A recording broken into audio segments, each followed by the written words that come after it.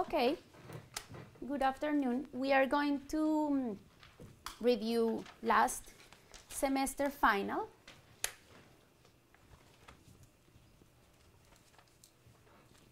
So the first question is based on this graph. Without trade, what is the consumer surplus? Okay, so for consumer surplus, what we have to do is we take the difference between the willingness to pay, the maximum willingness to pay of the consumer, which is the intercept between the demand function and the y-axis, right? And the equilibrium and the equilibrium price, because this is without trade. So my equilibrium price is here, and it looks like 32. One thing that happened in this with this exam last semester was that the axes were slightly shift, so it was hard to see. If that happens in your exam, the professor is going to tell you like to fix that. Okay. So we have that the intercept here is 60. Okay, and the equilibrium price is 32. So what is my consumer surplus? Consumer surplus is equal to the price of the demand function minus the equilibrium price times what? The optimal quantities, which in this case are 14. Let me do this better, like this. 14 times optimal quantities in equilibrium divided by 2, okay? So it's this triangle here. Is everyone with me? Okay, so we calculate this and we have 60 minus 32 times 14 divided by 2, okay? What is our answer there? Can you do the calculation for me? 196, okay? Which is C.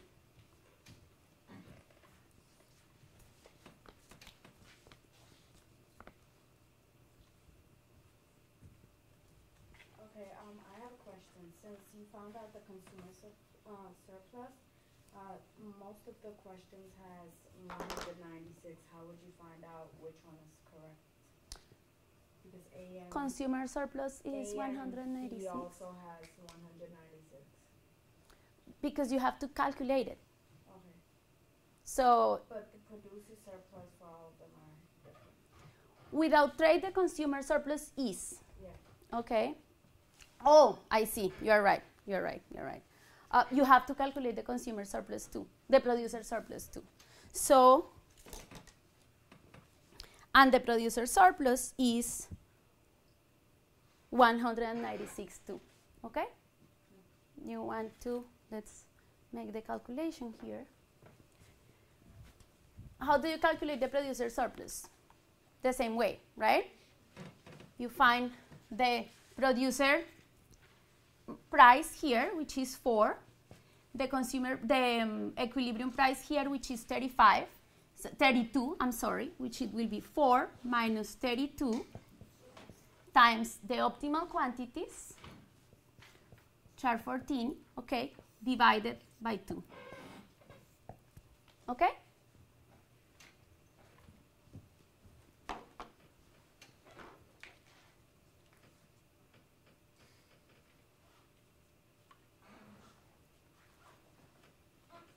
Now, the next. Okay, I'm sorry. Yes. For the first question again, you get negative 196. I did negative 196. Yeah. 60 minus 32 times 14. No, not for the consumer. You get it for the producer. Okay.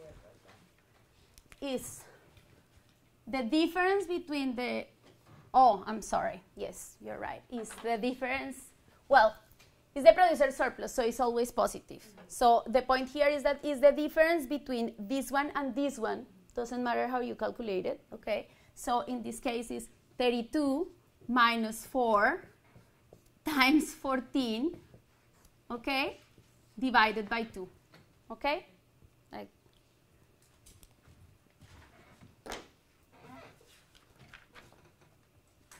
is that clear?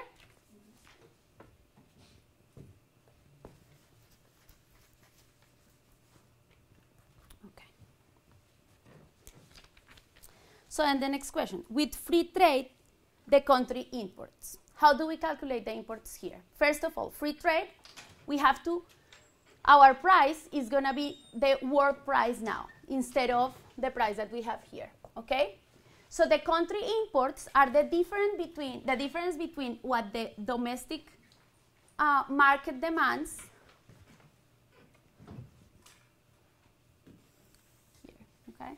the difference between these quantities of the domestic demand, okay, and what the world price, what the domestic supply is offering, okay. This is how much the country will import. Is that clear? Given this price, this country will produce this much, but will demand this much. So this quantity here are my imports. And that will be 22 are the quantities demanded. Given this price, you find it on the graph, and the quantities demanded are 22 in this domestic market, and the quantities produced, given this price, are 6, okay? So 22 minus 6 is 16 units. Clear? Okay, so now, do you have a question? Answer is, oh, I'm sorry. Oops. Answer is okay. Okay. Now, the deadweight loss caused by the tariff. How do I calculate the deadweight loss?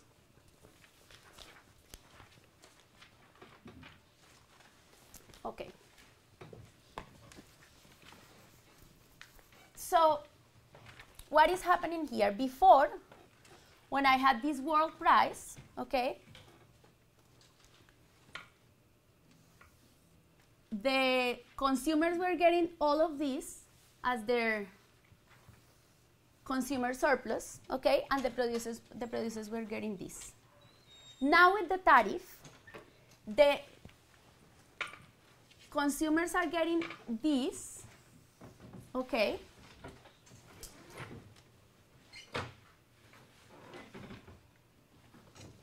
and the producers, the producers here are getting this, and this amount here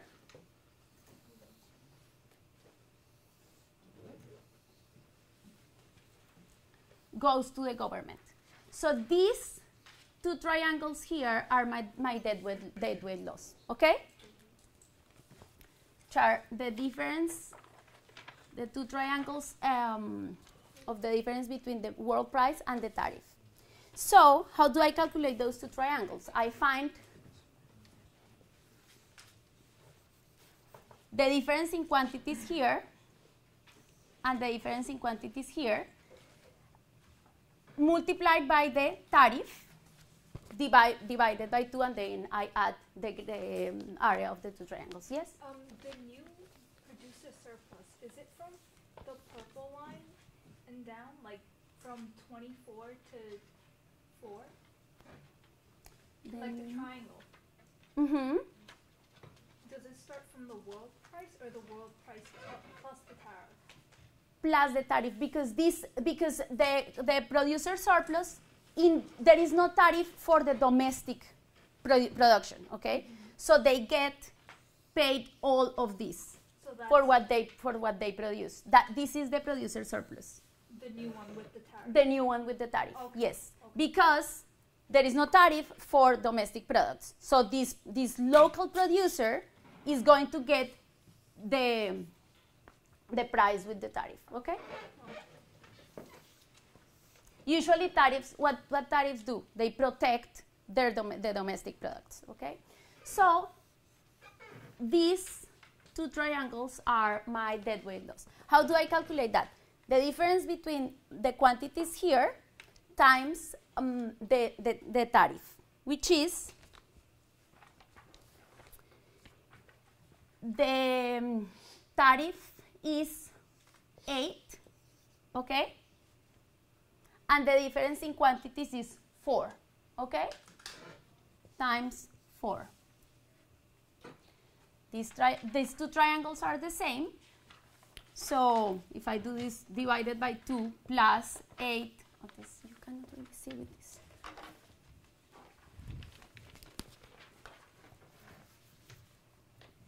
Eight times 4 divided by 2, one triangle, plus 8 times 4 divided by 2. Okay, this is the same as 8 times 4. That is 32. And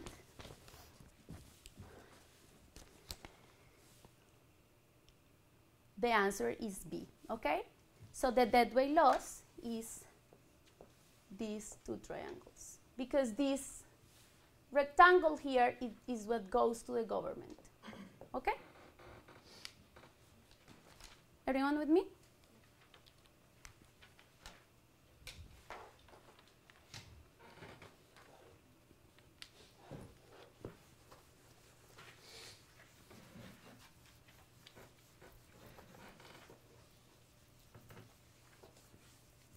Okay, so now, if the government imposes a price ceiling of 44 in this market, then the total surplus will be. So, a ceiling price of 34 is this. My optimal price before was this. What happens with a price ceiling there? What is a price ceiling?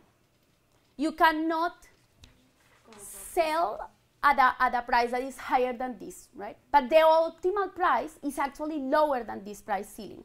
So your price ceiling is not binding, right? So you are actually going to sell at the optimal price. Therefore, your total surplus is going to be consumer surplus plus producer surplus, right?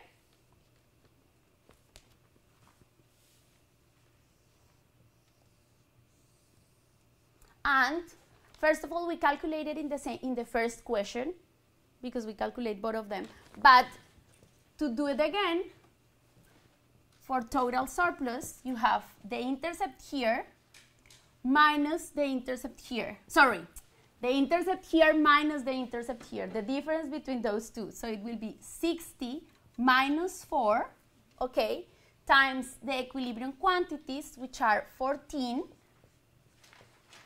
okay, divided by 2, okay? Because it's the area of this triangle here.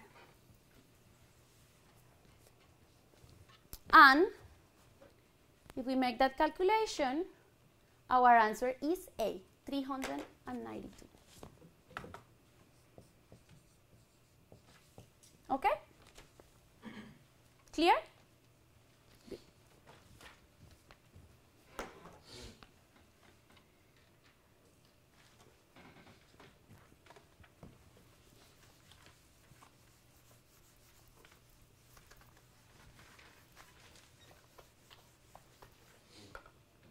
Okay, now,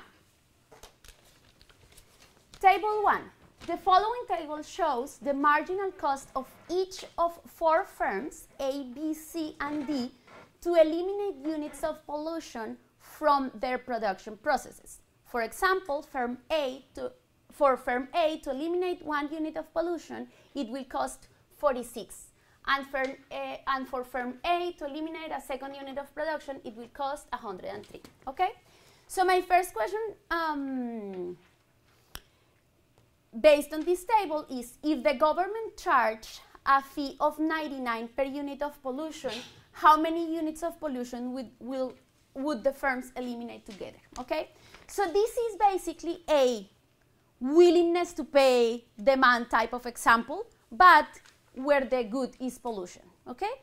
So how do we find the equilibrium with a willingness to pay? We check what is better for these people. If they get charged $99 per unit of production, or to produce a unit, to be able to produce a unit of production, or if they reduce the pollution themselves. It depends on how much it costs to reduce the pollution at every time. So firm A can reduce the first unit because it's better to pay 46 than 99, right? Same thing with firm B, with firm C, with firm D, and with the second unit for firm C, right? Because for the other units for each firm, it's better to pay 99 and produce pollution. Is everyone with me? So we have that the number of units that the firms will eliminate together are 1, 2, 3, 4, and 5. And my answer is B, okay? So don't get confused by these externalities and public goods type, because most of them are just based on the same demand theory, willingness to pay, etc. Okay?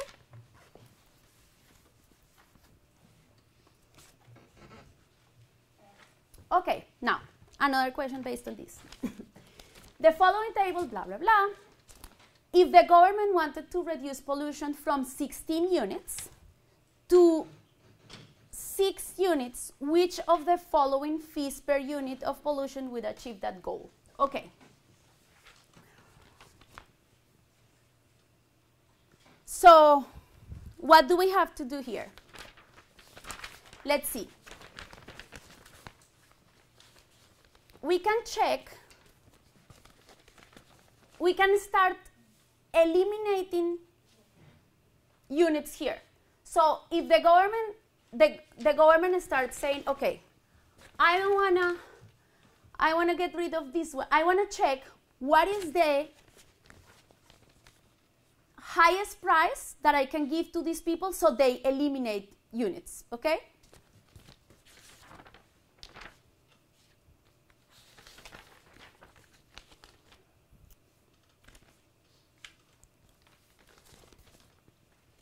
Okay, so let's look for 6 units. 1, 2, 3, 4. Which one is higher? 5 and 6. Okay? The government wants to eliminate these 6 units of pollution. Okay? So what the government does is to charge what is a price higher than this, than 173. Okay, which is the highest price for all of this. And it will be 179.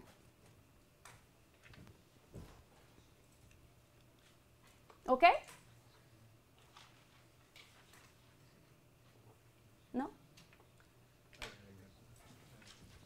Okay, so how did you choose the 6? okay, because the government, how did we solve the previous question? Okay, we said, oops.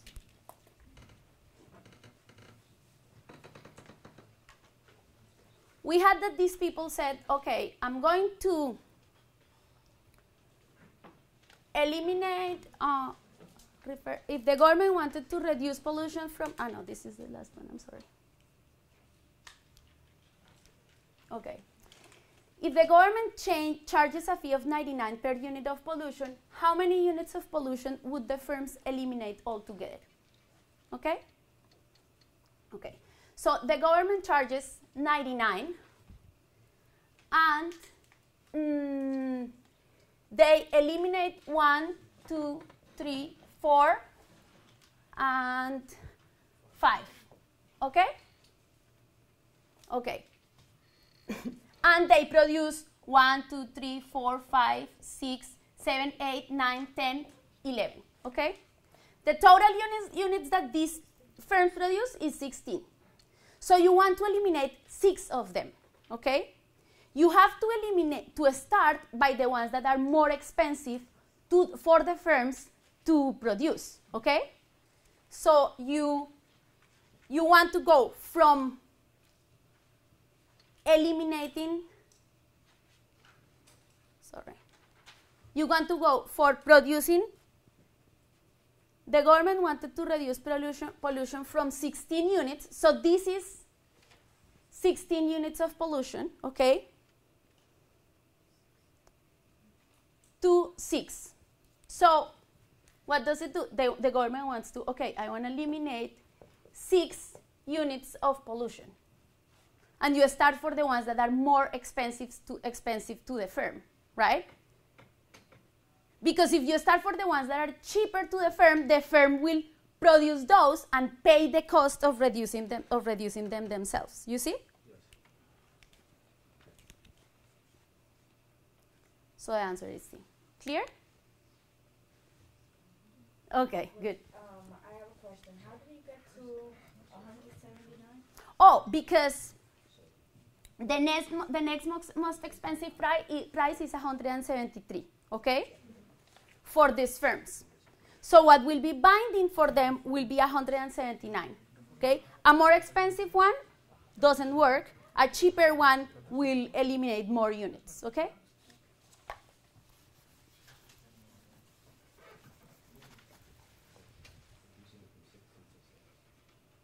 Okay, now, Mr. Brooks operates a business in a competitive market. The current market price is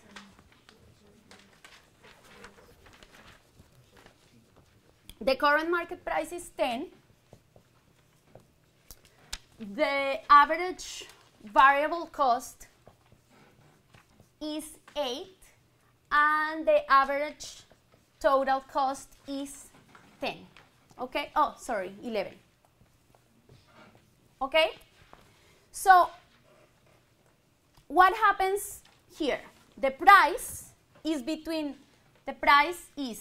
higher than the average variable cost, but is lower than the average total cost. Okay? So this firm is able to produce in the short run because this firm can cover the variable cost. The variable cost in the short run is what happens every month for this firm. Okay? But in the long run, everything is variable. So the average total cost is the same as the average variable cost. Okay? So this firm in the long run will be having a price that is lower than the cost. So the firm will be losing. So the firm doesn't want to be in the long run in this situation. But that the firm can be in the short run in this situation because the firm can be paying the daily basis cost. Okay? So what is going to happen is that the firm will shut down, continue to operate in the short run because the firm can pay the variable cost, but will exit in the long run because the firm cannot be producing at a loss forever, okay? At a loss forever. Clear? You have to, give me one sec. In the book, I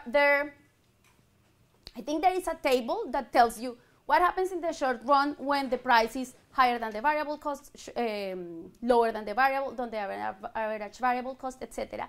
Memorize that table. You will see that it makes sense, but because this type of questions, you answer it by, you don't really need to make a bunch of calculation. You just compare this, and based on on what is on that table, you can answer those types of questions. Yes? So I have another question, but let's say we switch the price to the average total cost. An example, the price is 11 and the average total cost is 10. So will the answer be that they'll produce in the short run and then exit in the long run? It's not in the final result. They will what? They will? So, like I'm saying, produce and show an exit in the long run? If the price is binding, is the same? No, I mean they won't be. They will be covering their cost, Yeah. but they won't be making losses, so it's fine. And remember that in everything that we see here in this class in economics, your cost includes the salaries of everyone in the firm, etc., etc. So when we are talking about a loss, it's an economic loss. Okay. When it's equal, it's as if it is binding.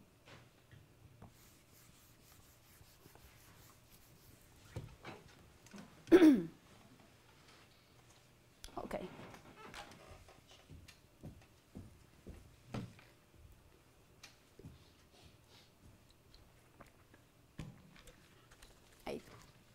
Suppose that the chicken industry is in the long run equilibrium at a price of 5 per pound of chicken and a quantity of 400 million pounds of chicken. Suppose that WebMD claims that a bacteria found in chicken will decrease your expected lifespan by 6 years. In the short run, firms will respond by. So, price, quantity. 5 years. Supply, demand. This is my chicken market, okay? I have price of 5 and quantities of 400. This question is stating that this price of 5 is the long run price, okay? Meaning that this is the price that has to be happening every single year in the history of the chicken industry, basically, okay? So, what happens when there is a change in expectations, like this one? What happens to the demand function?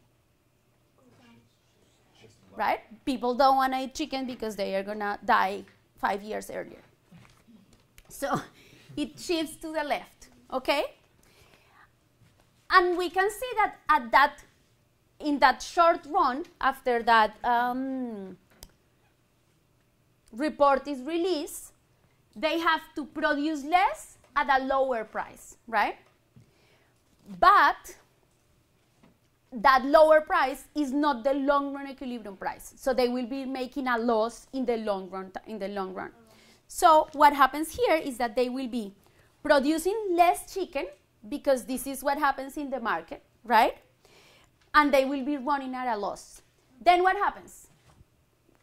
What did we learn in this class? That the forces of the market will make probably either they will release another study that says that that chicken is very healthy and you need to eat all that protein, blah, blah, blah,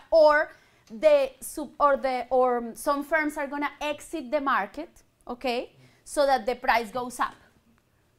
The point is that in the long run, the equilibrium price will go back to 5, but in the short run, they say like, okay, it's fine. We can be producing at a loss in the short run, okay? And this is what the equilibrium in the short run looks like. Everyone with me? Okay?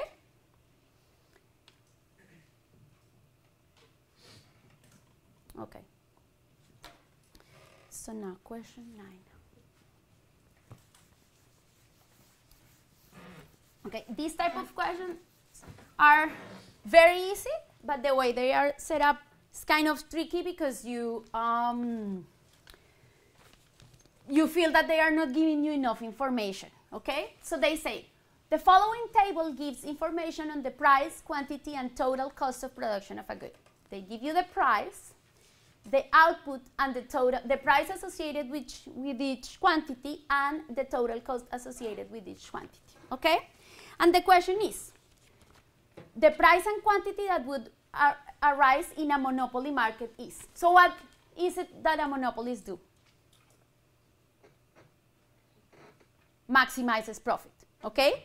So what we need to do is that based on this table, find the highest profit for this monopolist, and at that point, we found the price and the quantity, okay? A general question, a general monopolist does marginal revenue equal to marginal cost, okay, Then you find the price in the demand function, and then you find the quantities, from here you find the quantities of the monopolies, and then those quantities you put them in the demand function. But you don't have all that information here. So what do? You do, okay, I need to maximize profits. And profits are equal to total revenue minus total cost. And what is total revenue? Total revenue is price times quantities. So I do have all that information here. So the key thing was what? Remember that a monopolist wants to maximize profits, okay? Total revenue is price times quantity. So let's calculate the total revenue here. At a price of 5, the quantities are 0, so my total revenue is 0. At a price of 4, quantities are 2, my total revenue is 8. At a price of 3, my total revenue is 12. At a price of 2, my total revenue is 16. At the price of 1, my total revenue is 10. And here is 0. Okay? And now my profits are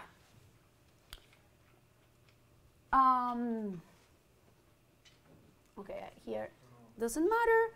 Here is 6, okay?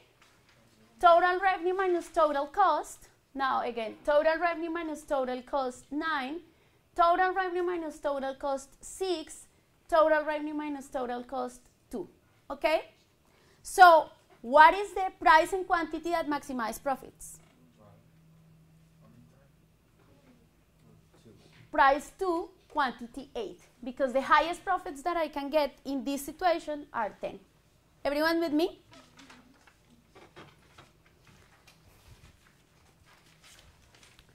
And so the answer is this one, C. Yeah.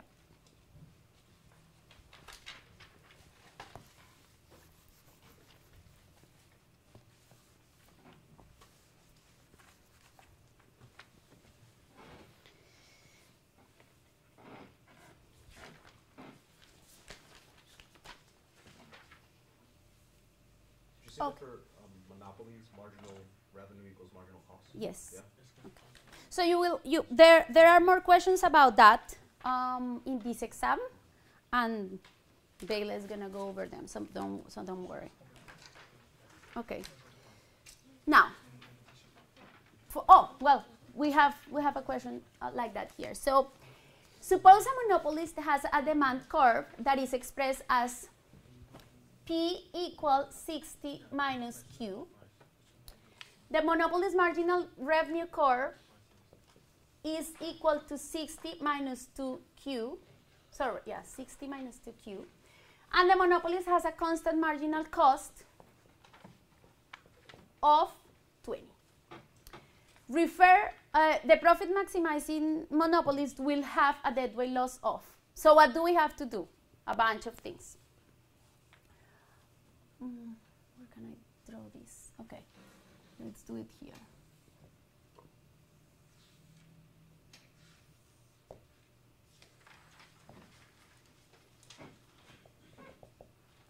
So we have our marginal cost, okay, that is constant.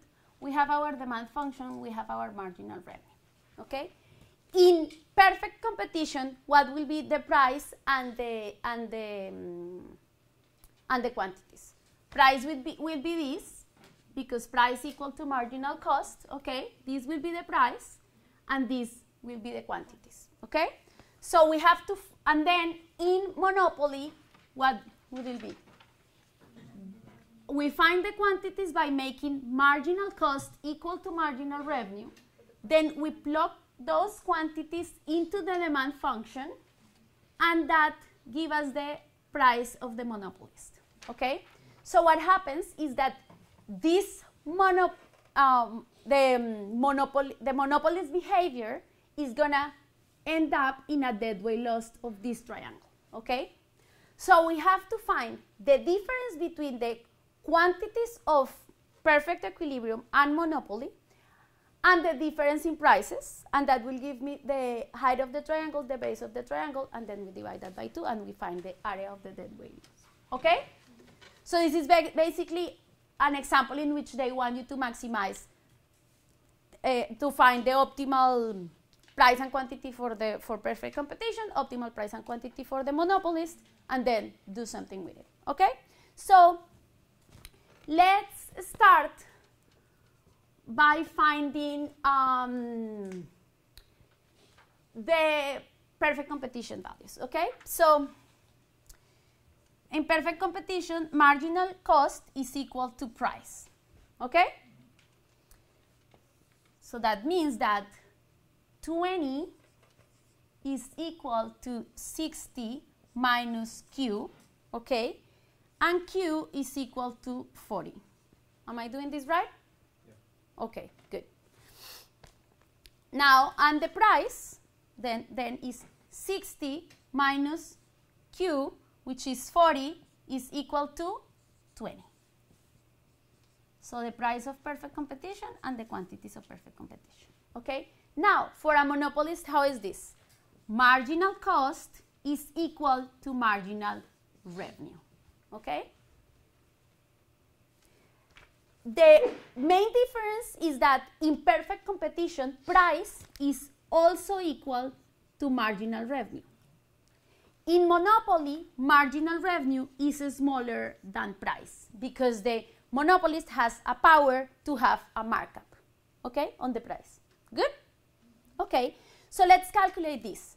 20 equal 60 minus 2Q, okay? This is 2Q is equal to 60 minus 20. Q is equal to 20. Am I doing this right? Right? Okay. So this is the quantity of the monopolist. So we have here, quantity of the monopolist is 20, quantity of perfect competition is 40. And the price here, we put this quantity of the monopolist into the demand function. So that gives us, let's do it here so it can be seen in the video, is give us price equal 60 minus 20. Therefore, the price of the monopolist is equal to 40. So we have that the price in perfect competition is 20, the price of the monopolist is 40. Okay? So we have the difference between 20 and 40 is 20. Okay? That is the base. Times the difference between these two is 20. Okay? Divided by 2. Okay?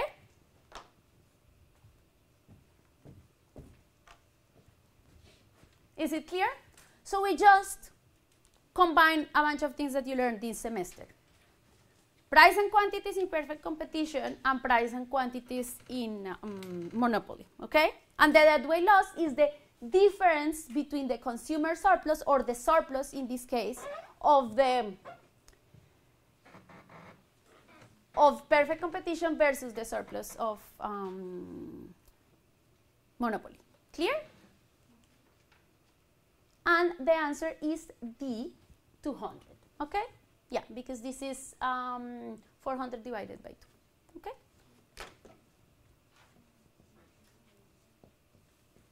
Good. Any questions?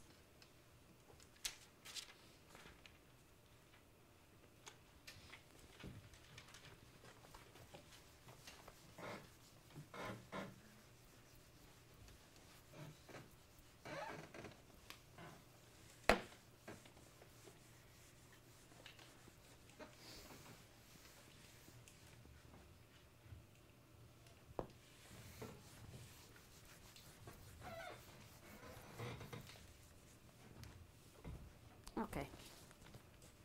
Now, suppose the executives at an art museum know that 200 adults are willing to pay 12 for admission to the museum on a weekday, and they also know that 200 students are willing to pay 8 for admission on a weekday. And the cost of operating the museum on a weekday is 2,500, okay? how much profit will the museum earn if it engaged in price discrimination? What is price discrimination? Different prices for different people. You charge every consumer their willingness to pay, basically, okay? As long as you have the information. So what I do is that I charge 200. My question is the profit, and profit is total revenue minus total cost. And total revenue is price times quantities, okay? And total cost, I have it already, which is 2,500. So I need to calculate my total cost, I have it already, which is 2,500. Total revenue, price times quantities. First of all, 200 people that will pay $12, price times quantity, plus 100 people that will pay $8, okay? And that is 2,400 plus 800 is equal, minus the total cost, which is 2,500, that is equal to 700, okay? Answer is A. Clear? Good? Okay. There is another question on price discrimination, and the main idea is the same. These questions are usually very simple. You just have to try to, as you have seen what I do usually when I read a problem, is that I write down the main pieces of information. That's a key. That's the key, I think.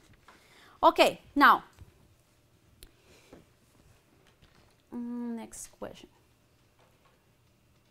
Gilda? How do you pronounce Gilda? Gilda? Okay.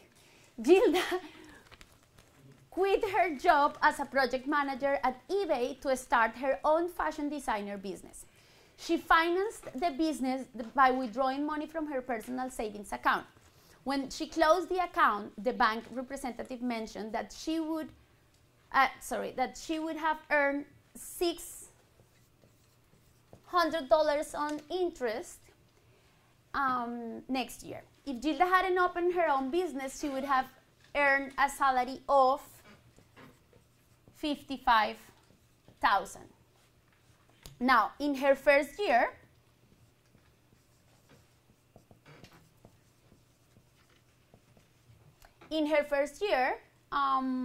her revenue is $60,000. So, what is happening here?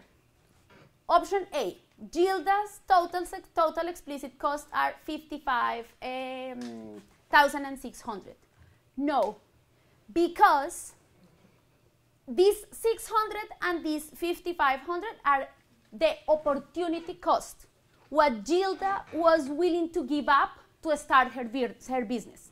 But she didn't really have that money and lose it or pay or use it to pay for something. You know, that's not an explicit cost. It's the implicit cost of leaving her eBay job and going solo.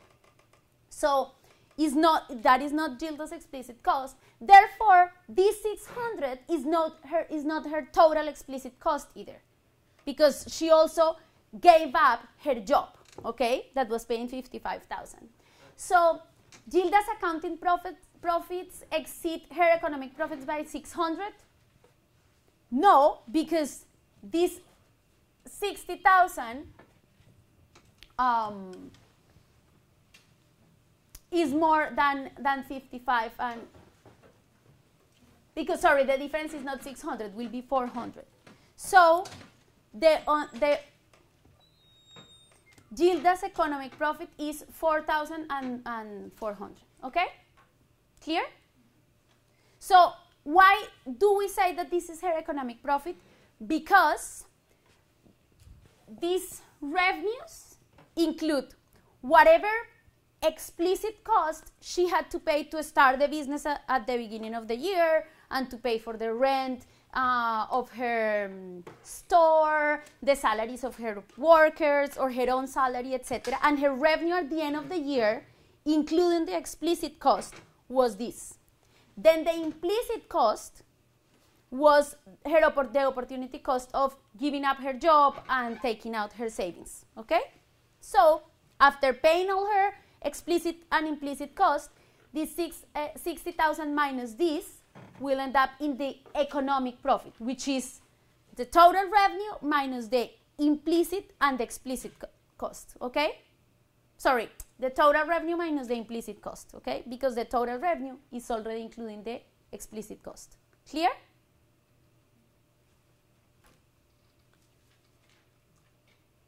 Okay.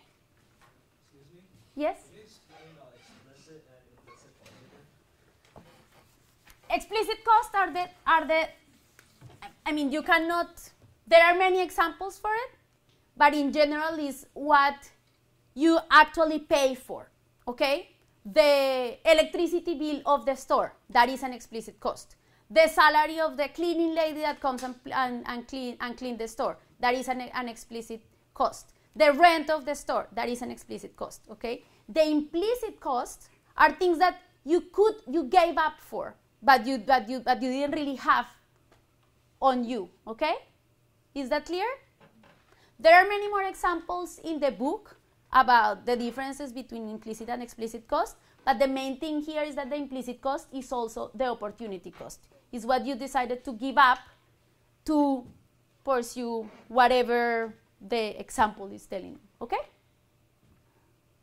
Okay, now, this is one of my favorite parts of this class. So, suppose that 100 million people are choosing between two candidates. Between two candidates for president representing two prominent political parties, we will call R and D. The voters are believed to be roughly evenly split between the two candidates, so each candidate gets 50 million. Regardless of who wins, both candidates agree that everyone voting is generally good for the health of the democracy. Each candidate knows that they can change minds of approximately 10 million voters by running a negative campaign advertisement against the other candidate. But in the process they will cause about 2 million voters to become disgusted with the election and not vote. Which of the following outcomes is a result of the natural equilibrium of this election? So these game theory questions that have a story can be confusing because you have to set it up, but how you set up a regular natural equilibrium? You make the payoff matrix, okay? What are the strategies? Either you advertise or you don't advertise. Those are the possible actions that you can do, right? Which is what we in game theory call strategies. So you either not advertise or advertise, okay? So this is the strategy of candidate 1 and this is the strategy of candidate 2, okay? Now you have to set up the payoff matrix, okay? You have to think with these numbers, what are the payoffs of these people? In this case, what are the payoffs? The number of votes, right? So we have that if they don't advertise, they each get 50, right? Now what happens? If candidate 1 or candidate R doesn't advertise, but candidate D advertises, what do we get? This candidate will get, I'm going to write down the numbers and explain them to you. Okay, so first of all, what happens? If this one advertises, this one gets 10 million voters from this one, okay? So this one will end up with 60. But in the process, 2 million just, okay. In the process, 2 million just don't vote. So each candidate loses 1 million, basically, right? In the process of one candidate advertising. So It used to be 40, it used to be 60, now because the voters are disgusted, is 39 and 59, okay? If this one doesn't advertise, this one gets 39 million of votes, and this one gets 59.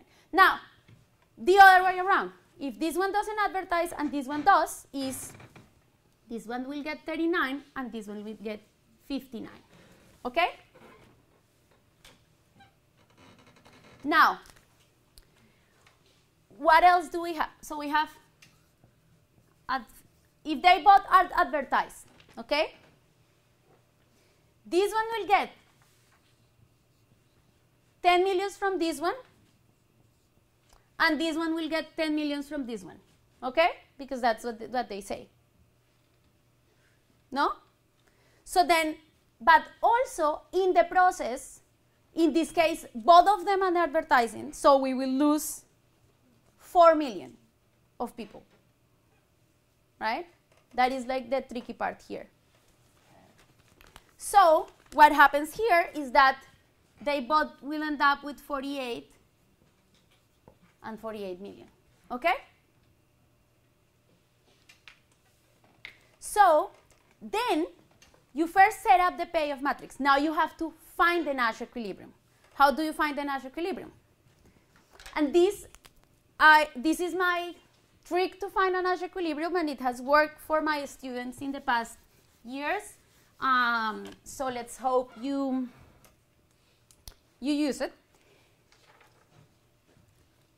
First of all, how do you tackle this question? You say, okay, let's think about what is a Nash equilibrium. Is that each player does the best they can do given what the other one is doing, right? Okay, so here is, okay, from the perspective of player 1 or player R, whatever. If this one doesn't advertise, what is the best thing for him to do or for her to do? Either she doesn't advertise and gets 50 million, or she advertises and gets 59. What is the best thing for her to do? Advertise. So what I do is I circle or draw a line with a color under the best strategies in each part of the matrix. Then, if this one advertises, what is the best thing for this one to do? Either not advertise and get 39 or advertise and get 48. What is the best thing? Advertise. You draw another line underneath it. Okay? Now, from this one's perspective, if this one doesn't advertise, what is the best thing to do? You compare not advertising, getting 50, advertising, getting 59. Advertising. You draw the line. Now, from this one perspective, if this one does this, what is the best thing for me to do? Advertising. Okay? This is an 8 here.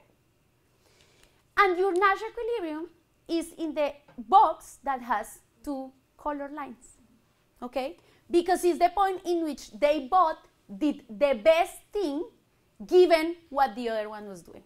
Okay? You will always remember these color lines? Good.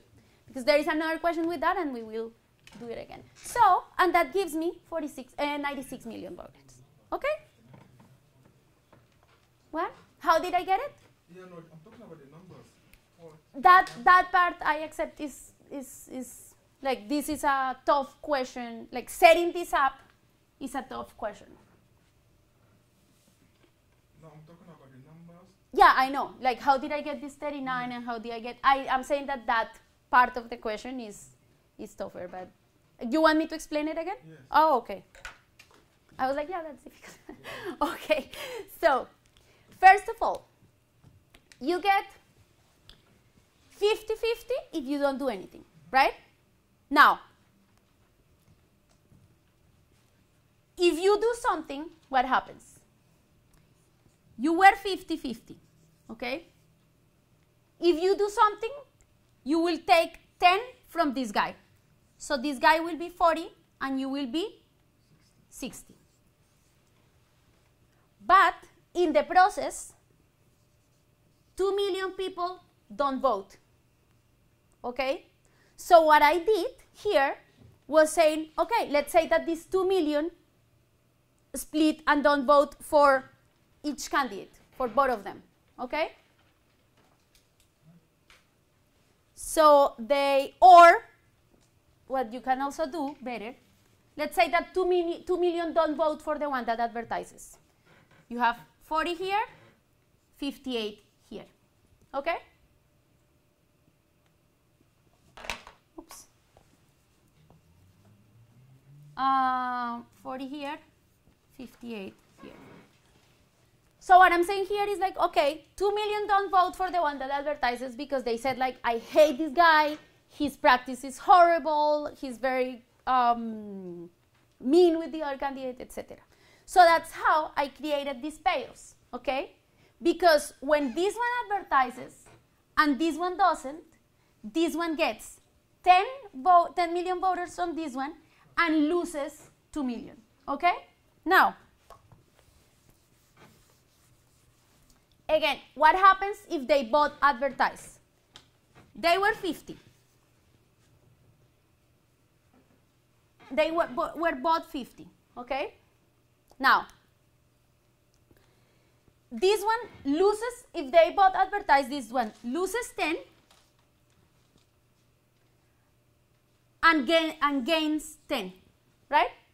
So ends up with 50 again, right? Same thing with this one. This one loses 10 to this guy, but gains 10 to this guy, okay, from this guy. So then what happens? But then the people are very disgusted. 2 million people are disgusted against this candidate, and 2 million are disgusted against this candidate. So each candidate gets 48 million. Is that clear? Good? Yes. Okay. And it's clear the drawing, the way you do the Nash, you solve the Nash equilibrium? Good. So the answer is C96, okay? How do you get 96? Oh, because the total votes, which of the following outcomes is a result of the total vote? 96 million voters participate. So 48 votes for this guy, 48 votes for this guy, you put them together, that's 96, okay? Good. Okay, question 14.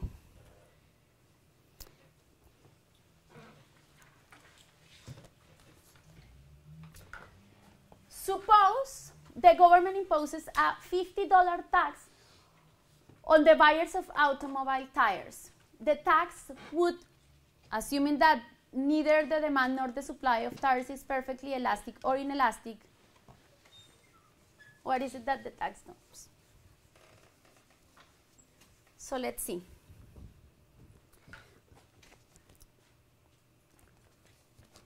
Shift the demand curve downward by less than 50. No, because what a tax does, when you have a tax, you have your demand function, you apply a tax on the demand, your demand shifts exactly the amount of the tax. The demand shifts exactly the amount of the tax. So this one is not the answer. Okay? Raise the equilibrium price by 50. No. Because this is my equilibrium price, I impose a tax, as a government impose a tax. This is the supply, price. Okay? Then my new, with the tax, I find the quantities here. I find the new price with the tax.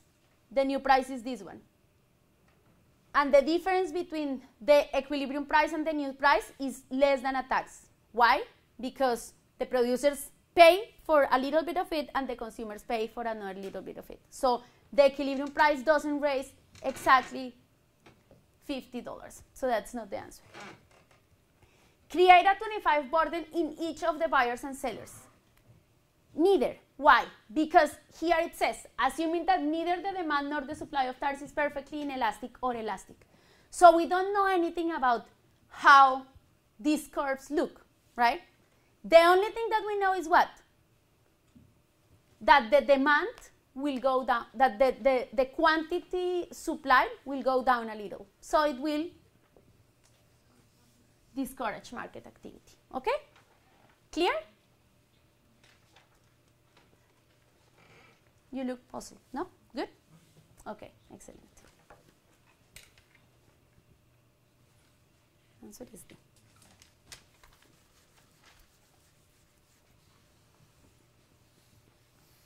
Okay. Okay. Now, this is another question similar to this externalities, willingness to pay, etc. So, consider a small town with only 3 families: the Chen family, the David Shivili family, and the White family.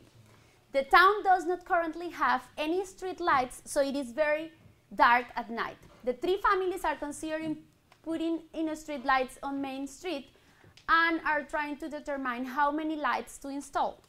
The table below shows each family willingness to pay for each street light. Now the question is, suppose the cost to install each street light is 750. How many street lights should the town install to maximize total surplus from the street light? So what should we do here? We should find the town willingness to pay for each street light, right? What is the town willingness to pay for each street light? Adding the willingness to pay of the Chen family, the David Shivili family, and the White family, okay? And that will give us basically their demand function for street lights. So what we have here is that the willingness to pay, let's write it down here, for the first street light, the town's willingness to pay for the first street light is 1,240, right? This is 900 plus 340, 1,240, okay? For the second light is 1,040, right? If we add up all these 3, okay? For the third light is 760. For the fourth light is 410. Boom, stop. What happened? Their willingness to pay is higher than the cost for the first light, the second light, and the third light. They won't put a fourth light because their willingness to pay for the fourth light is lower than the cost, okay? So how many lights? 3. Excellent. 3 lights. Answer C. Okay? Clear?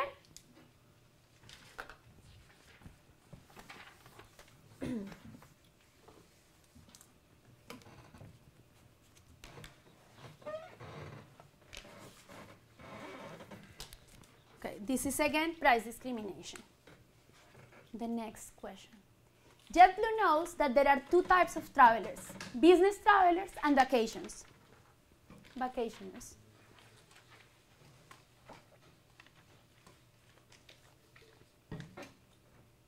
For a particular flight, there are 100 business travelers that pay 600 for a ticket, while there are 50 vacationers who will pay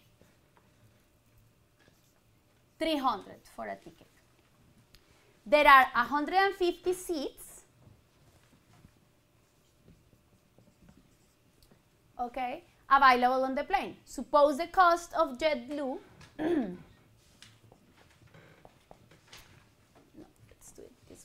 Suppose the cost of JetBlue of providing the flight is 25,000, which includes the cost of the pilots, flight attendants, fuel, etc.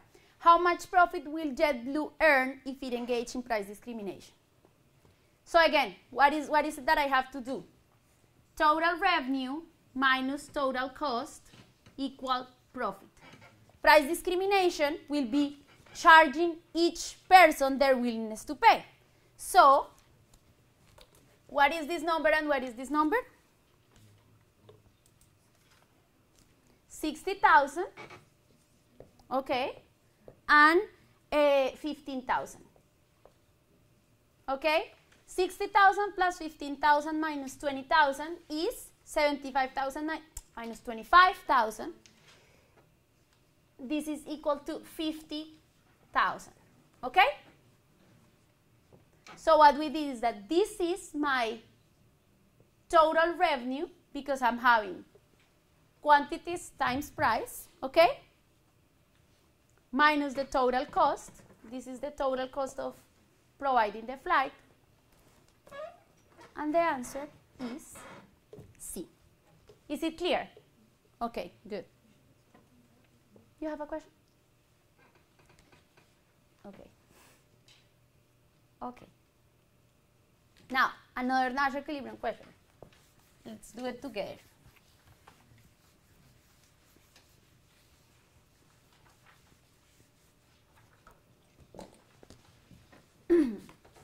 Okay, so below is a game played between two firms, firm A and firm B, operating in the same industry. Each firm must decide how much output to produce this year. The profits for each firm are shown in the table below. Firm A, firm B. Now, the Nash equilibrium in this game is. So, let's do this. From the perspective of firm A, what is the best thing to do if firm B produces 5? Produce 6. Because the payoff of producing 6 is 18 versus the payoff of producing 5, that is 15. Sorry, 16. Remember one thing. This Q equal 5 or Q equal 6, Q equal 5 or Q equal 6 are the strategies or the Nash equilibrium. The numbers here are the payoffs or of doing whatever strategy, okay? If in case you have a question where they mention payoffs and strategies, etc., we know where you know what you're talking about. Okay, so the best thing to do is producing 6 units. If firm B produces 6 units, what is the best thing for firm A to do? 6 again, okay? Good. Now, from the perspective of firm B, if firm A produces 5 units, what is the best thing for firm B to do? 6 units. 5? No, 6. 18. The payoff of producing 6 units is 18, which is higher than the payoff of producing 5, which is 16. Okay. If firm A produces 6 units, what is the best thing for firm B to do? Produce 6 units. Okay? Right? Because 13 is higher than 12. So the Nash equilibrium in this game is that they both produce 6 units, which is A. Okay? What happened here? You can see that this Nash equilibrium takes us to a situation where they are worse than here, right? That is the prisoner's dilemma. Okay? They could be better if they don't do the Nash strategic game, but because they have to play strategically, they end up doing this. Okay? Which is the best thing they can do given what the other one is doing. Okay? Clear? Good.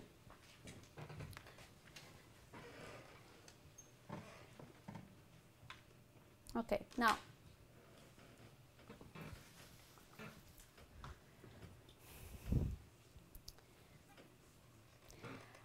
an increase, this is, okay, I'm sorry, this question 18 is not related to this figure, okay? It has nothing, I was like, what? An increase in a unit tax will cause the smallest increase in the price when? Okay, so let me do something here.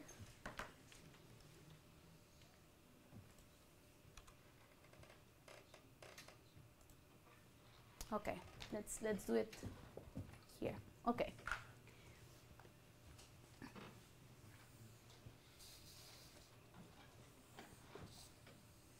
First of all,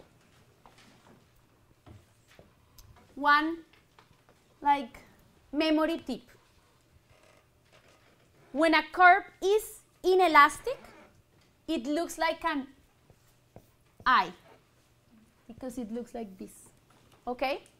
When a curve is elastic, it looks like an E, okay? You will all, like, believe me that I am doing a PhD in economics and I still use those graphs that I learned in undergrad. So inelastic from E looks like an, from inelastic looks like an I, from elastic looks like an E, okay? So the most elastic would look like this, the most inelastic would look like this, okay? So then when you see graphs in a certain way, you remember these two letters. Everyone with me? Okay, good. Now, let's look at this.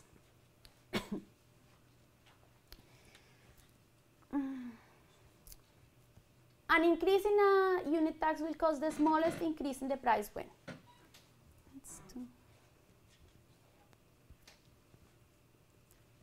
Let's do a sort of inelastic supply, okay? And let's do a very inelastic demand here, okay? Supply, demand, supply, and look, if there is a unit tax, okay? We move this one, okay? And this is the equilibrium price. This is the price increase when they are both inelastic. Let's say that my demand is elastic now. Okay? I apply the tax, right? Tax. And then my new price is this one. Price plus tax. Price plus tax. Okay? So what we can see here is that when supply is inelastic, okay, the smallest increase in price will happen when? When demand is elastic or when demand is inelastic? Elastic. We can see it from the graph. How can we think about this theoretically, let's see, or intuitively? What is an inelastic demand? That if the price changes a lot, my quantities don't change much because I really need that product. So as a consumer, I'm willing to eat up whatever the increase in price is, okay? And keep consuming, okay? So from the equilibrium price up, because the consumer is willing to eat it up, this increase in price is going to be higher. When your demand is very elastic, you are like, no, if you increase the price, I will consume less, okay? So what a tax does when the demand is very elastic is that the producers are the ones who have to pay for the tax the most. And the difference in the price between the equilibrium price and the price of the tax is very little for the consumers. You see what I'm talking about? Because the consumers are like, if you increase it that much, even with the tax, I'm going to change my quantities a lot, okay? So they say like, okay, then the increase in the price for a very elastic demand is smaller, okay? We can, you want to look at this one? Both supply and demand are elastic. If we do that here, we will have supply.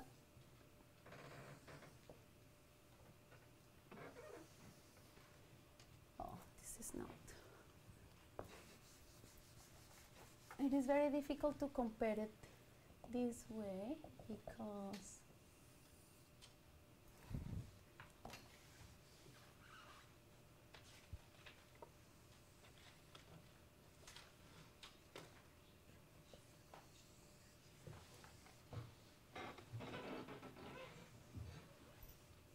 look, what happens when they are both elastic is that the difference in price, both of them either, both the supply curve, the consumer and the producers have to pay for the difference in prices. So the answer is B from what I showed here at the beginning, okay? Because you have to focus on the demand, because the difference in the demand are what move the price from the equilibrium up, okay? The changes in the supply, in the elasticity of the supply, move the price down because it's that they are getting less of their less from what they are producing than what they were earning before, okay? From the tax. Clear? No? Yes? Yes? Yes? Okay.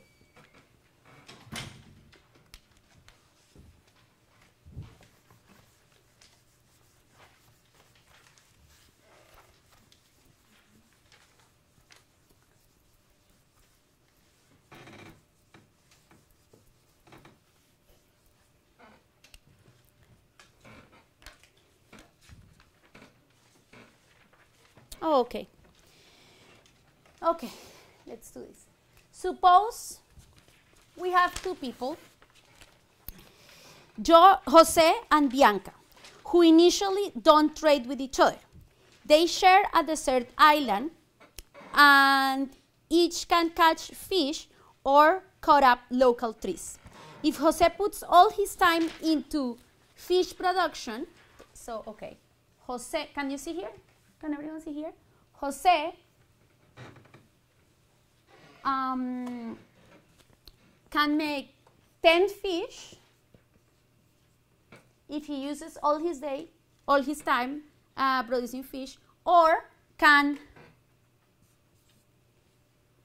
produce 10 logs if he puts all his time into log production. Okay, now Bianca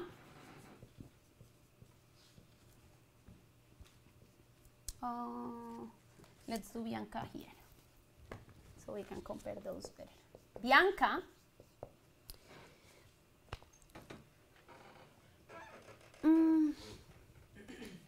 if Bianca puts all of her time into fish production, she can produce 6 fish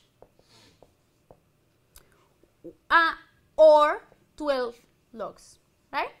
That's what it says. 6 fish, while she can produce 12 logs if she puts all of her time into log production. Use these numbers to find her straight line production possibility curve. So how does this look like for this guy? Fish and logs, and it's just a straight line where all the time to produce 10 logs or all the time to produce fish. Therefore, what is the opportunity cost of Jose? What is the opportunity cost of producing fish for Jose? What is opportunity cost? What you have to give up to get something. So he spends his day either producing logs or producing fish. So when I say opportunity cost is basically the price of a fish in terms of logs or the price of log in terms of fish, right? So what is the price of a log for Jose? 1 fish. 1 log. Price of log is 1. And the price of a fish? 1 fish. And the price of fish is 1 log. Okay? Now for Bianca. 6, 12. This is how her production possibility frontier looks like, right? Here is the logs. Here are the logs. Here are the fish. Okay? So the price of a fish for Bianca is how many logs? What? 2, okay? Price of fish is 2 log, and the price of a log for Bianca is 1/2 fish, okay? Okay, so the price of a log, 16 fish for Jose? No. For Jose is 1 fish? Yes. So B works. For Bianca is 1/2 a fish? Yes. Right? So C works. So D is B and C are correct. So our answer is D. Okay? Good. Now, 20th.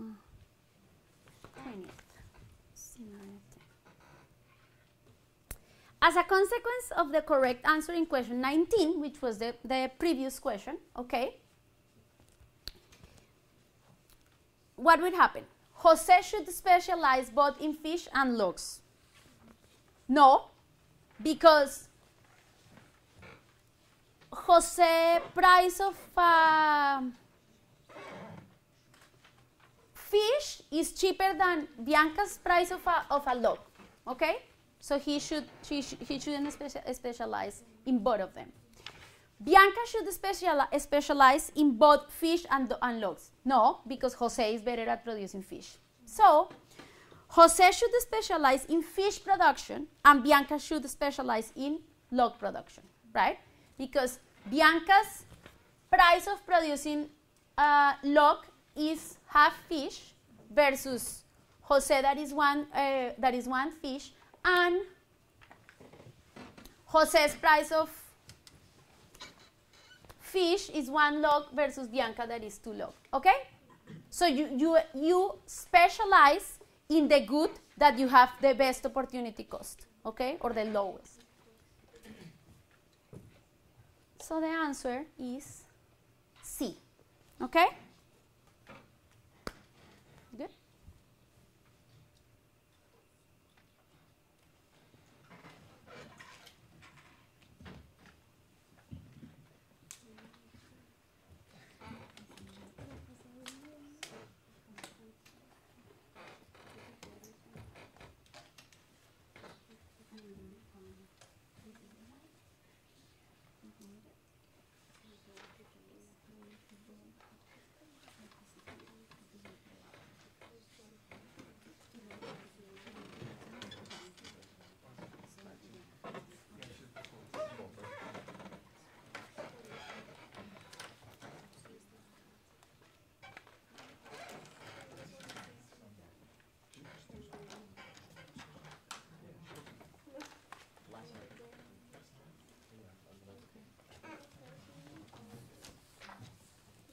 Okay, so let's move on to the second half of the exam, starting with question 21.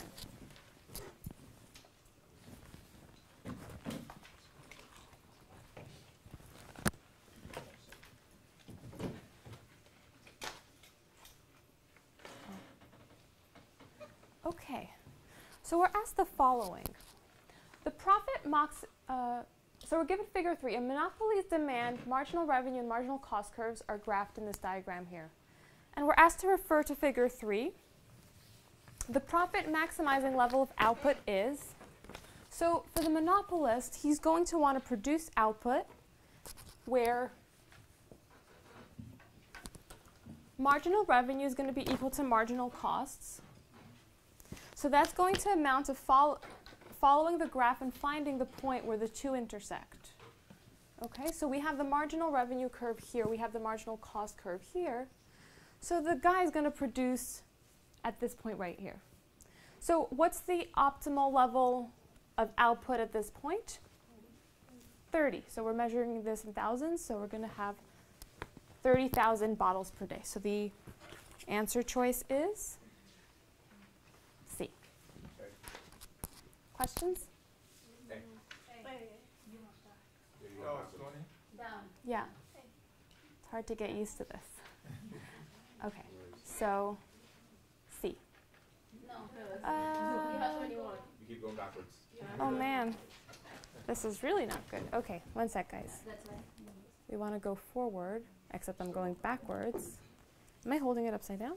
No, I don't know. When I press up, it should go forward, right?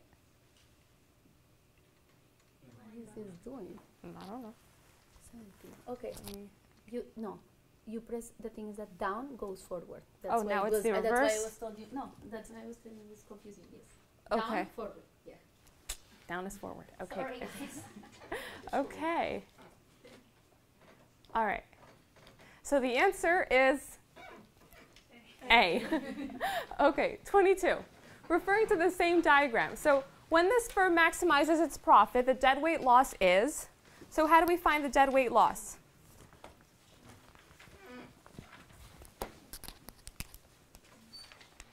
The deadweight loss is always going to be this little triangle, right?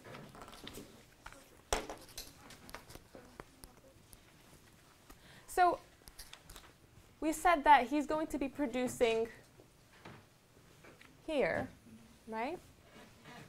So the deadweight loss is going to be this triangle right here, bounded by that quantity, the intersection of the MC and demand curve, and the height is going to be this thing right here. So we want to calculate the area of this triangle. And if I get a working pen, I'll do that with you. Are there any other pens, Paloma? Are there any other pens? I don't know which one you were using, but none of these work. The green one was working. The green one? Over there on the left.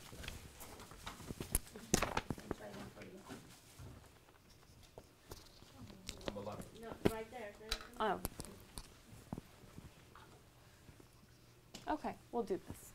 Okay, so we're doing, oh, even better. Thank you, Paloma.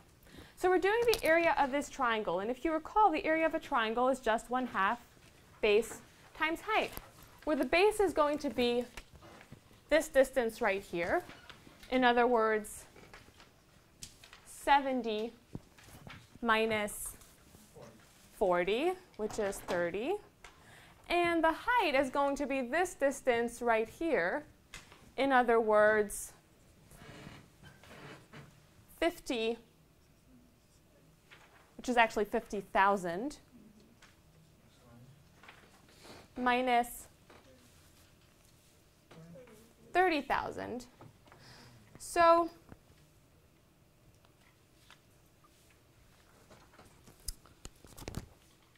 we want to calculate the area, which is going to be 1/2 30. What are the units? Cents. 30 cents times, am I doing this right? Yeah, 30 times 20,000. Okay. So what is that going to be equal to? 300,000. Excellent. 300,000. So your answer choices are in dollars, but this is actually in cents, so there's a typo here. So this is really 300,000 cents or $3,000. Okay?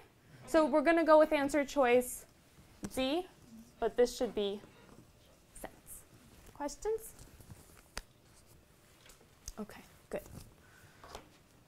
Down is forward. Okay. Okay. All right. New figure. Question? So, the proposal answer is on dollar. I don't know. You have to change it over. Yes. No. So I just said that there's actually a typo here. These should be cents. This is a typo. These should all be cents. Okay. So your answer is 300,000, but it should be cents, not dollars. Okay. Okay? Great. Okay, so now we're referring to a new diagram. The current demand, marginal revenue, and cost curves of Smart Digit Incorporated, a firm supplying calculators in a monopolistically competitive market, has the following diagram. And we're asked, what is the firm's economic profit? So what is the formula for economic profit? We can express profit as total revenue minus total cost, right? The basic formula we always come back to. So in this case, we might actually want to rewrite this formula as P the price minus the average total cost times the quantity. Does everybody see how I get from here to here? So basically, if I were to factor out a Q from this expression, well, total revenue is really just the price times the quantity. Total cost is really just, on average, what I'm paying per unit times the number of units. So these two expressions are equivalent. But this one is going to help me because I have numbers for all these in my graph. So now what this amounts to is just finding on the graph the relevant price, average total cost, and quantity. So we're dealing with a monopolistically competitive market. So the guy's going to look at his MC, his MR, find the intersection, and produce there. So he's going to produce at 300 calculators per day. Okay? Now how do we find the relevant price once we have the quantity in the monopoly?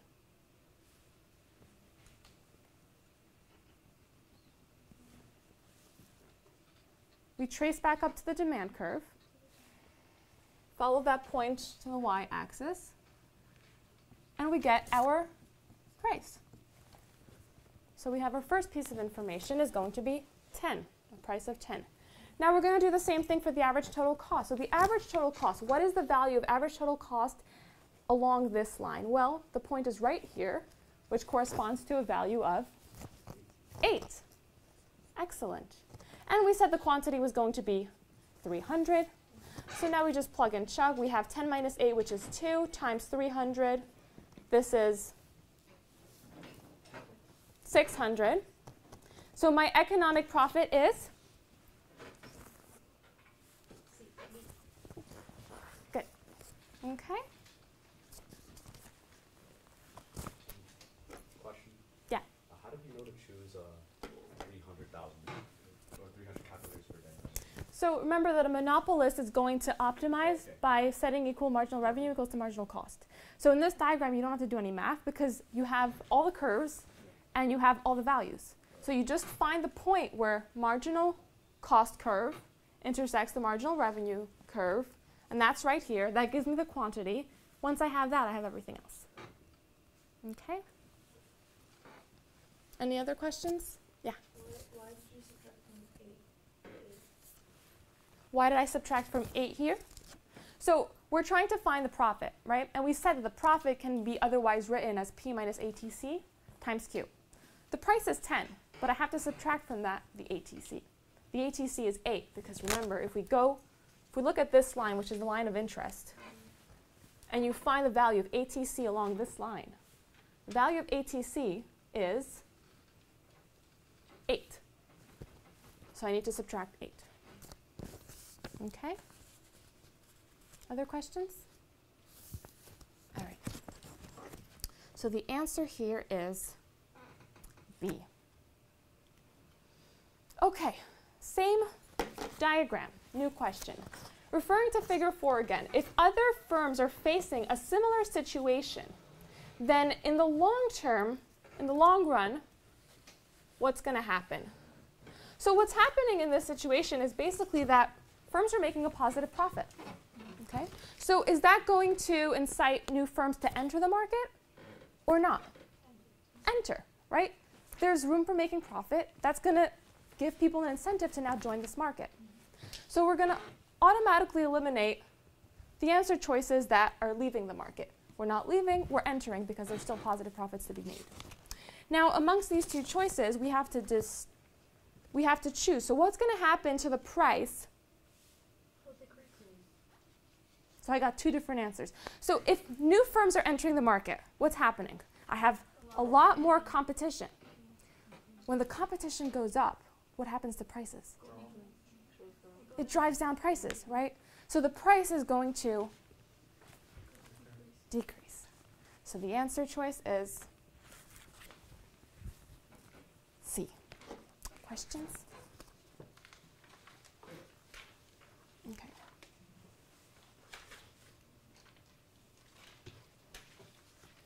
Okay, a monopolistically competitive firm in the long run. So let's go through these answer choices since we don't really know what to do otherwise. Well, is a monopolistically competitive firm going to be inefficient because it makes zero economic profit? Does a monopolistically competitive firm necessarily make zero profits? No, we just had an example where they made $600 profit, so clearly that's not a necessary condition. So we're going to eliminate choice A. What about produces a profit-maximizing amount of output that is less than its capacity output? So the capacity output, think of that as what would have been produced in a perfect competition world. So does a monopolist produce less than what he could have done in a perfect competition? Yes. Yes. So is this true or not? It's true.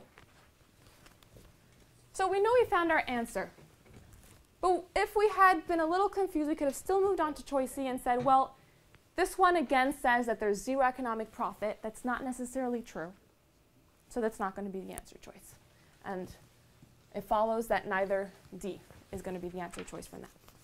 Okay, so our answer is B. Questions? Okay. 26. All right, suppose that when 2 units of labor are hired, the total cost of production is $85. So for 2 units of labor, total costs are 85. Now, if I have an additional unit of labor, in other words, if I have 3 units of labor, then the total cost of production is 120. What is the marginal cost of the third laborer?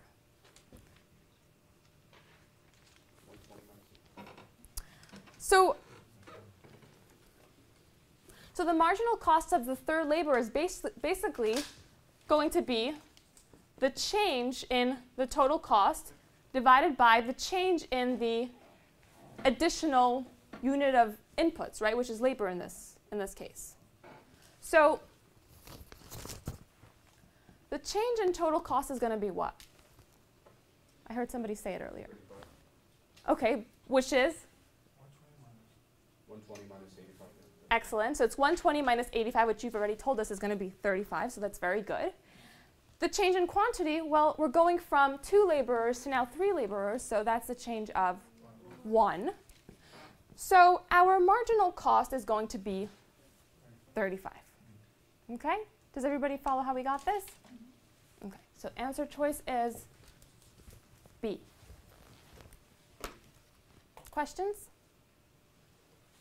Okay.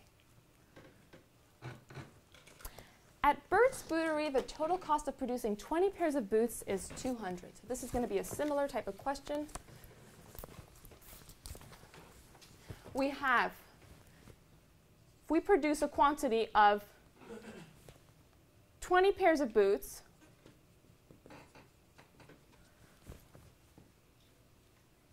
the total cost is $200. Okay? Now, we're not told about the total costs for producing 21 pairs of boots, but we're told that the marginal cost of producing the 21st pair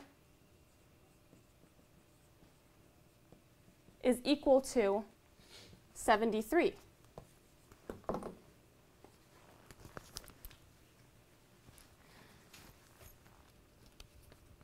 So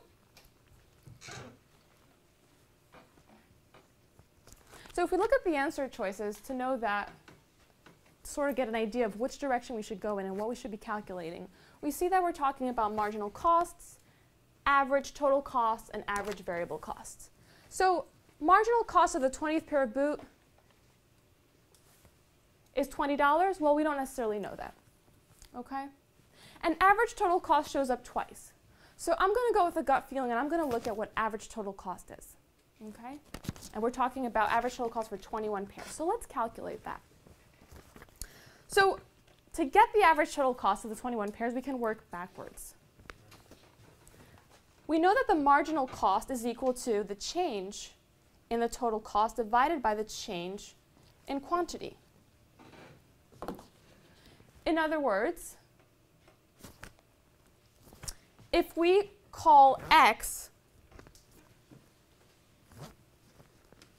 the total cost of producing 21 boots. So we're doing some algebra here. So let x be the total cost of producing 21 boots. Okay? Then the change in total cost should be x minus the total cost of producing 20 pairs of boots, which is 200, over the change in quantity. So we went from producing 20 boots to 21 boots, so the change is 1. Well, we know that this expression should equal to 73. So we can work backwards to get the total cost of producing 21 boots. Everybody with me so far? Okay. So this just amounts to solving the algebraic expression x minus 200 equals to, is it 73 or 75? No, 73. 73. X is 273. Okay, I did the math with 75, so my math might be a little wrong, but okay. X minus, oh no, it actually resolves in the end, never mind. X minus 200 equals to 73, so x equals to 273. So x, remember, is the total cost of producing 21 pairs of boots. And we're curious about the average total cost. So if we want to go from total cost to average total cost, what do we do? Excellent. So we're going to divide by the quantity. So we're going to divide 273 by how many pairs of boots are we dealing with? 21. So that means that the average total cost is going to be equal to, if you punch this into your calculator, it should be approximately equal to 13. Very good. And that makes the answer choice B. Good job. Okay. Does everybody follow how we did that? Questions? Okay. Good.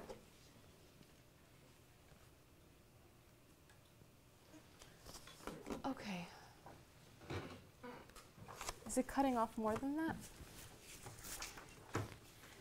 This is question 28. No, it's fine. Suppose that a firm in a competitive market faces the following prices and costs. Thank you. Thank you. If the firm is producing 2 units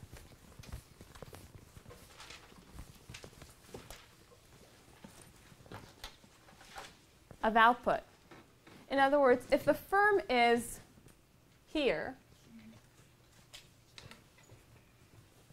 well, what's going on? And we have a few answer choices to choose from. So let's see. The answer choices, if you just look at them very quickly, every one of them seems to be referring to marginal revenue and marginal costs, right? Marginal revenue, marginal costs, and so on and so forth. So we know that we want to somehow get to a marginal revenue and a marginal cost so that we can evaluate each of these statements and choose the correct one. What's the marginal revenue in this setup? We're producing at 2. What's the marginal revenue? Well, the marginal revenue is the additional revenue that I get from another good, for another unit of good, of the good, which is basically the price, right? I make one more unit, I sell one more unit. What's the marginal revenue? Well, the price that I get from that unit. So the marginal revenue is going to be $4. So we got that piece of information. But now we need to find the marginal costs. So we have total costs. How do we find marginal costs? Well, we've used this formula a couple of times so far in the past few questions. Remember, marginal cost is equal to the change in the total cost divided by the change in quantity. So when we sell 2 outputs, we're moving from 1 to 2. So what was the change in total cost? We went from 5 to 8. So the change is 8 minus 5, which is 3. And the change in quantity going from 1 to 2 is 1. So our marginal cost is 3. So now we're comparing a marginal revenue of 4 with a marginal cost of 3. Now, all of these answer choices are going to ask us about whether we should produce more or less. Before we look at each of these answers, let's reason through it. Your marginal revenue is 4. It's greater than your marginal cost, which is only 3. Do you keep producing, or do you produce less? Keep producing, Why? because your marginal revenue is more than your cost. So You're making money. you have more room to grow, right? Optimally, you want marginal revenue to equal to marginal cost, Oh, that's right. right? And it comes back That's to where- after that. That's where the system equalizes, where you're not better off producing one more, and you're not better off producing one less. So if your marginal revenue is still greater than your marginal cost, you still have some more room where you could still extract a little bit more and sell a little bit more. Okay? So we're going to want to produce more. So which answer choices can we automatically eliminate? B and Yeah. So B and D. And now let's look at these. So produce more units of output because marginal revenue is less than marginal cost. Well, that's exactly the opposite, right? So it's not going to be A. We go to C. Marginal revenue is greater than marginal cost. And that's exactly right. Are there questions about this one? Yeah. Why is marginal revenue $4 again? So remember, marginal revenue is the additional revenue you're getting for an additional unit sold. Well, if I sell one more unit, how much money do I get for it? The price that I sold it for. So the price is the marginal revenue. Okay? Yeah. Yeah. Any other questions about this one? doesn't change because the price is 4 all the way Right. down. Right. But the price Yeah. is still So the marginal revenue is always the price, no matter what? The marginal Revenue is always the price. in a competitive market, yeah. That's where the optimal point is going to be, right? We want marginal revenue equals marginal cost equals to P. Okay? Other questions about this one? Okay, great. So answer choice was C. Okay, question 29. So the information in the table below shows the total demand for premium channel digital cable TV subscriptions in a small urban market. So assume that each digital cable TV operator pays a fixed cost of $200,000 per year to provide premium digital channels in the market area, and that the marginal cost of providing the premium channel service to a household is 0. Okay, so we're dealing with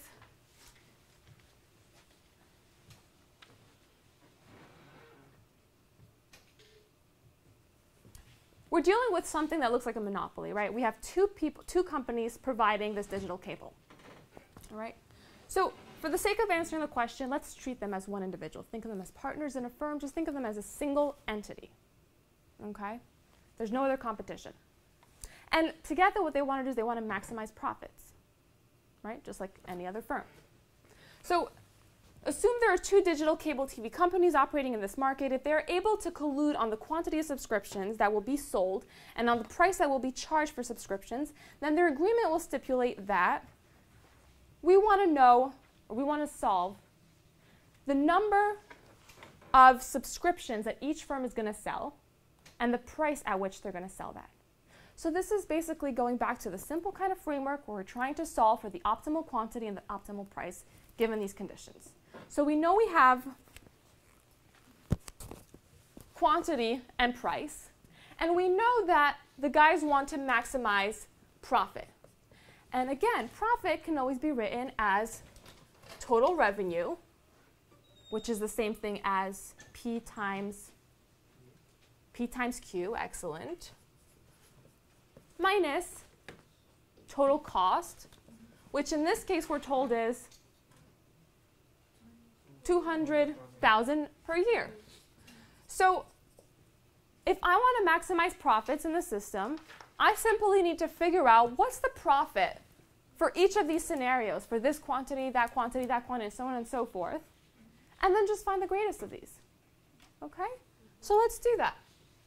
So we're looking for, we're going to solve in this column, we're looking for total profit equals to P times Q minus 200,000. Okay? So in this first row, 0 times 180 is going to be 0. Okay? And in the last row, it's going to be 0 as well. No need to solve that one. So 3,000 times 150 is going to be 450,000. And from that, recall, we have to subtract total costs of 200,000. So that's going to be our profit. And we can go on for the next options, and you can calculate this in your calculators with me as we go. So 6,000 times 120, that's going to be 720,000 minus 200,000. Next, we're going to have 810,000 minus 200,000. And the following one is going to be, again, 720 minus 200,000. And finally, we have 450 minus 200,000. So we want to maximize profits. Where are we going to produce? Which of these is the greatest? We're subtracting the same thing each time, so we're just looking here, really. Right? So the greatest of these numbers is clearly going to be 810 minus 200,000. So we're going to want to produce here. We're going to want to produce 9,000 at a price of 90. Now, we treated these two guys as a single entity because there's no other competition in this market. But really, they're going to be splitting that production. So if they split this production in half, each firm is going to produce how much? Yeah, 4,500, right? 9,000 is going to be the total output. Each will produce 4,500 at a price of 90, right? So which answer choice is that? So each firm will charge a price of 90. That's correct. So we can eliminate these two. The prices are wrong. Now, each firm will sell 4,500. So choice A. Questions about this one? We're good? Okay.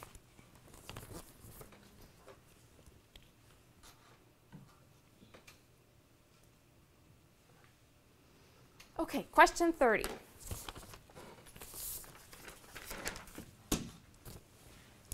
Suppose the demand schedule for green energy drinks is PD equals to 50 minus 3QD. So that's our demand curve. And the supply is represented by PS equals to 5 plus 2QS. So that's our supply curve. The price is in dollars per case of green energy drinks, and quantity is in thousands of cases. So if the market of green energy drinks is perfectly competitive and there are no externalities, what is the total surplus in the market? So to get total surplus, we're going to want to be able to see this graphically. So let's begin by graphing this diagram. All right, so we have quantity, price. We have a demand curve, which is given by PD equals to 50 minus 3QD. And we have a supply curve, which is given by PS equals to 5 plus 2QS. And we want to find the total surplus in the market. So the total surplus is what? Total surplus is going to be the consumer surplus plus the producer surplus, right? And in this very simple diagram, that's simply going to be the shaded triangle, right? Bounded by the supply and demand curves. So let's calculate the area of this triangle. Well, the base is ranging from this value to this value, and the height of the triangle ranges from here to here. So let's start by calculating the height. Okay? How do we find the height of this triangle? Well, we need to know what this point here is. And this point here is none other than the intersection of the supply and the demand, right? That's our optimal quantity. So let's solve for optimal quantity. How do we solve for optimal quantity? We set both equations equal to each other. That way we get that intersection point. So if we set the demand equal to the supply, we get 5 plus 2q equals to 50 minus 3q, right? And so that gives us, if we add 3q to both sides, that gives us 5q, right? Plus 3q, plus 3q. If we subtract 5 from each side, that gives us 45, right? Divide by 5. That gives us that q is equal to 9. And since this is measured in thousand, this is really going to be 9,000 units. Okay, so I have q equals 9 for my graph.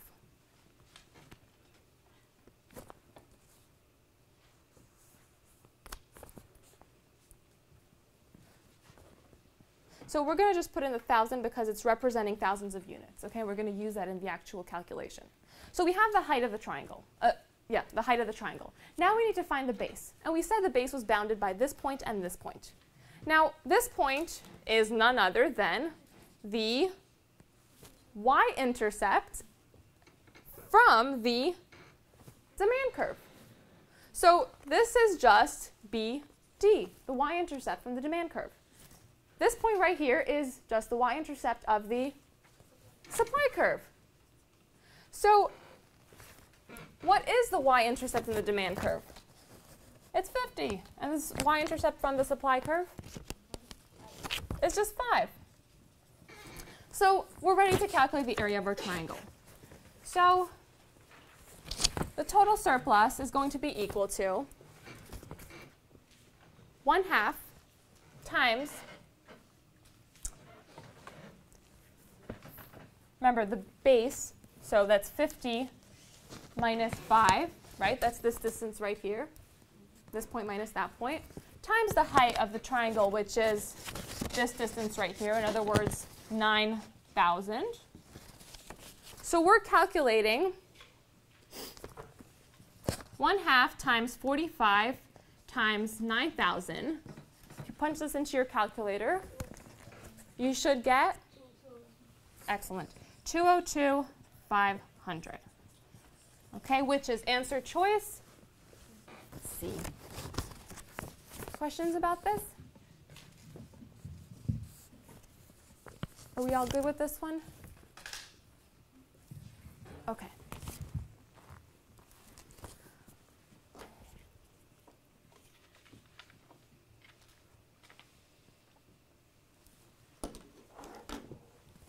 So suppose the demand schedule for green energy, so now we're dealing with a new scenario. It's the same scenario, but we're tweaking it a little bit.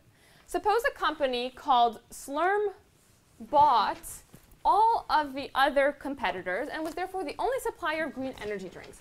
So now we're going to a monopoly framework. Demand is the same, so we're still facing the same demand curve, and Slurm has the following marginal cost curve, MC equals to 5 plus 2Q. What quantity will Slurm produce and what price will it charge?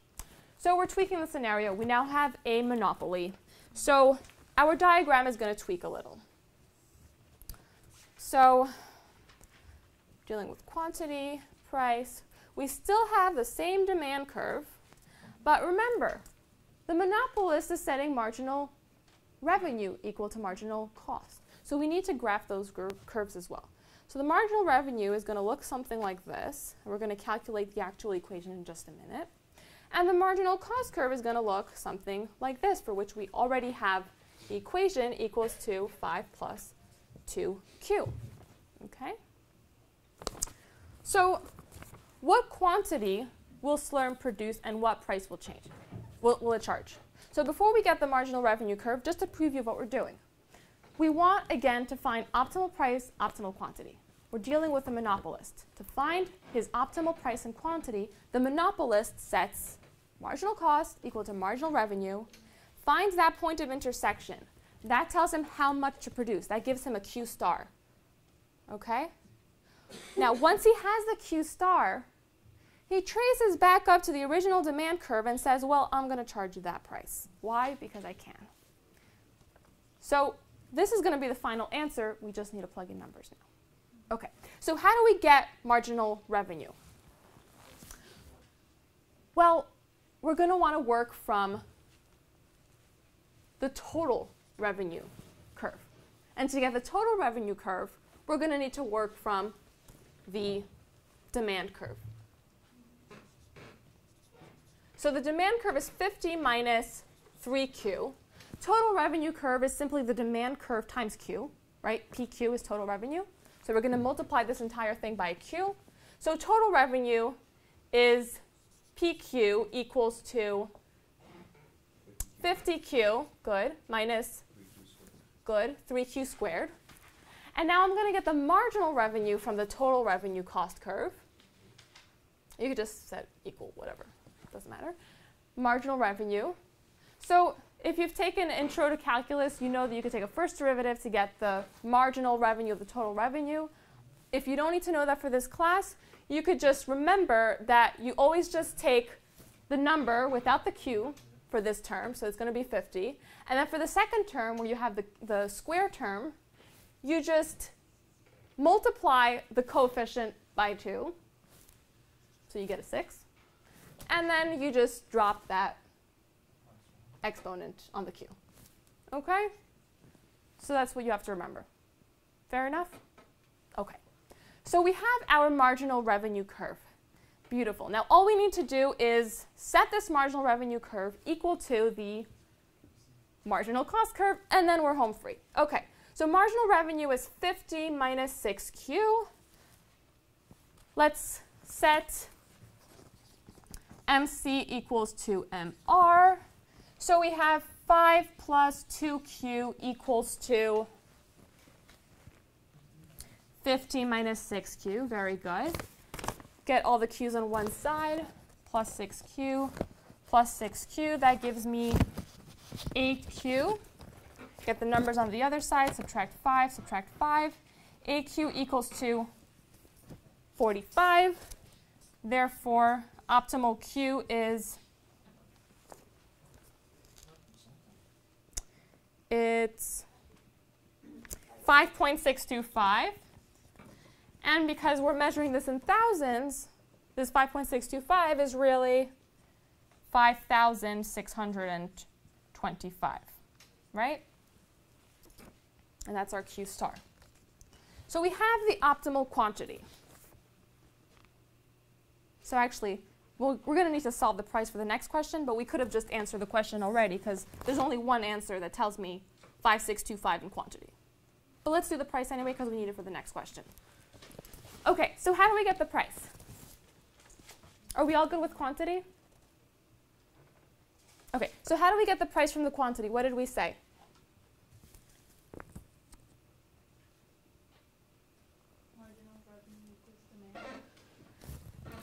Yeah, so we're going to want to trace up to the demand curve. And for that quantity, find the price in the demand curve. So we basically just take the quantity that we calculated and plug it into the demand curve.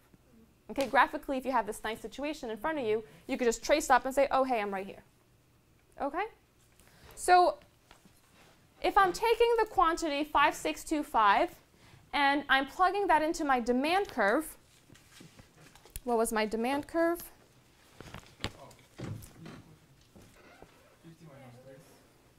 50 minus 3Q. So we're finding P here. So finding P star here. So Q star is 5.625. We're going to stick with that to plug it back into the equation for the graph. So demand was P equals to 50 minus 3Q. We're plugging in Q equals to 5.625. If we solve this, we get P star equals to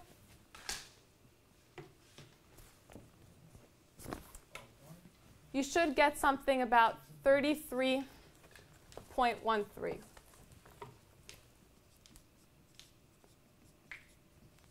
for the price. Okay? Which is exactly what we have here, which we knew we would get since that was the answer choice. Questions about this? Good? Okay.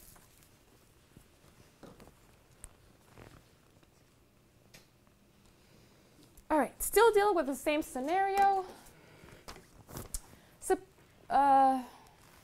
what is the difference in total surplus between the perfectly competitive scenario and the monopoly scenario in the market for green energy drinks? Assume no externalities. Oh, I could have kept that. Meh, whatever. Okay. I'm going to have to redraw this. It's okay. All right. So we have our monopoly situation, our demand curve, marginal revenue curve, marginal cost curve. We have equations for all these things. And now we're asked to calculate the change in the total surplus. So the change in the total surplus is going to be what?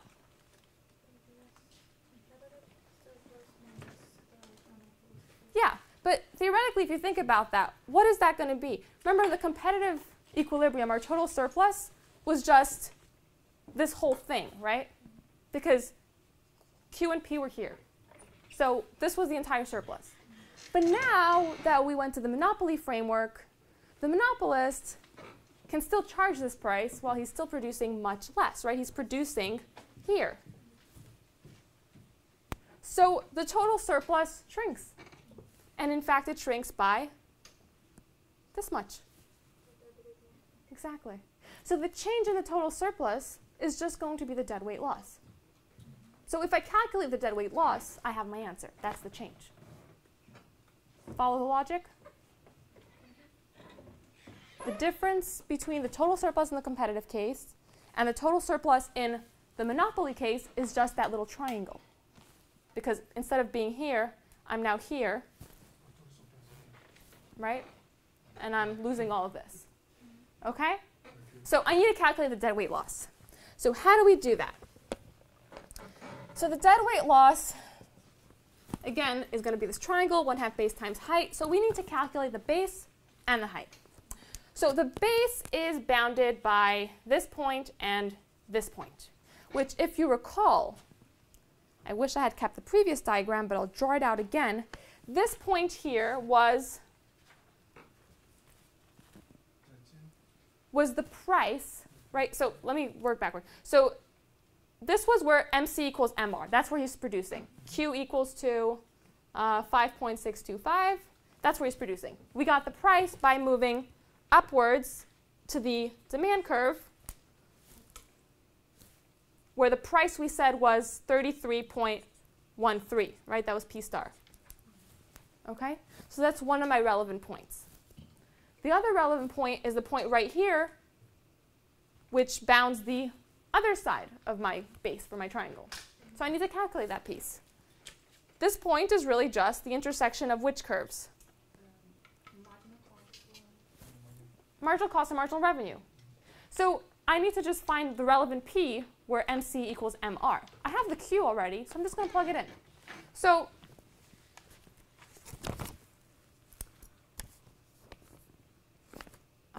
what was MR again? Who remembers what MR was? Or MC? MR is 50 minus 6Q. So I know that Q is 5.625. So if I want to find the P at that point, so P is equal to, yeah, I'm substituting. So what do I get? I should have it in front of me. Hold on. 16.25. Good. So I'm substituting the Q inside the equation for P. So P equals to 50 minus 6 times 5.625, which, if you calculate that, turns out to be 16.25. Excellent. Thank you. Okay. So that's the other bound for that base. So 16.25. So my base is now this minus this. It's this distance right here. Okay? 33.13 minus 16.25. Okay? So 1/2 base. Base is 33.13 minus 16.25. Now let's find the height. So the height of the triangle is this distance right here, which we know is bounded by 5.625 on this end, right? That was the optimal quantity. But we want to find the bound here. So what's this point? This point is the intersection of MC and D. So we need to find the intersection of MC and the demand curve. So MC was equal to 5 plus 2Q. So I'm going to set MC equals to PD. So 5 plus 2Q equals to 50 minus 3Q, right? So I'm going to move my Q's over to one side, add 3Q, add 3Q. That gives me 5Q, subtract the numbers to get them all on one side, minus 5 equals to 45. So Q is equal to, sorry, divided by 5, not Q.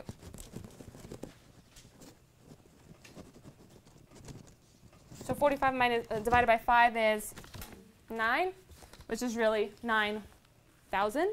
So effectively, my height is really 9,000 minus 5,625, right? Good? So 9,000. 9,000 minus 5,625. So after having done all this work, if I punch in these numbers and carry it through, what do I get?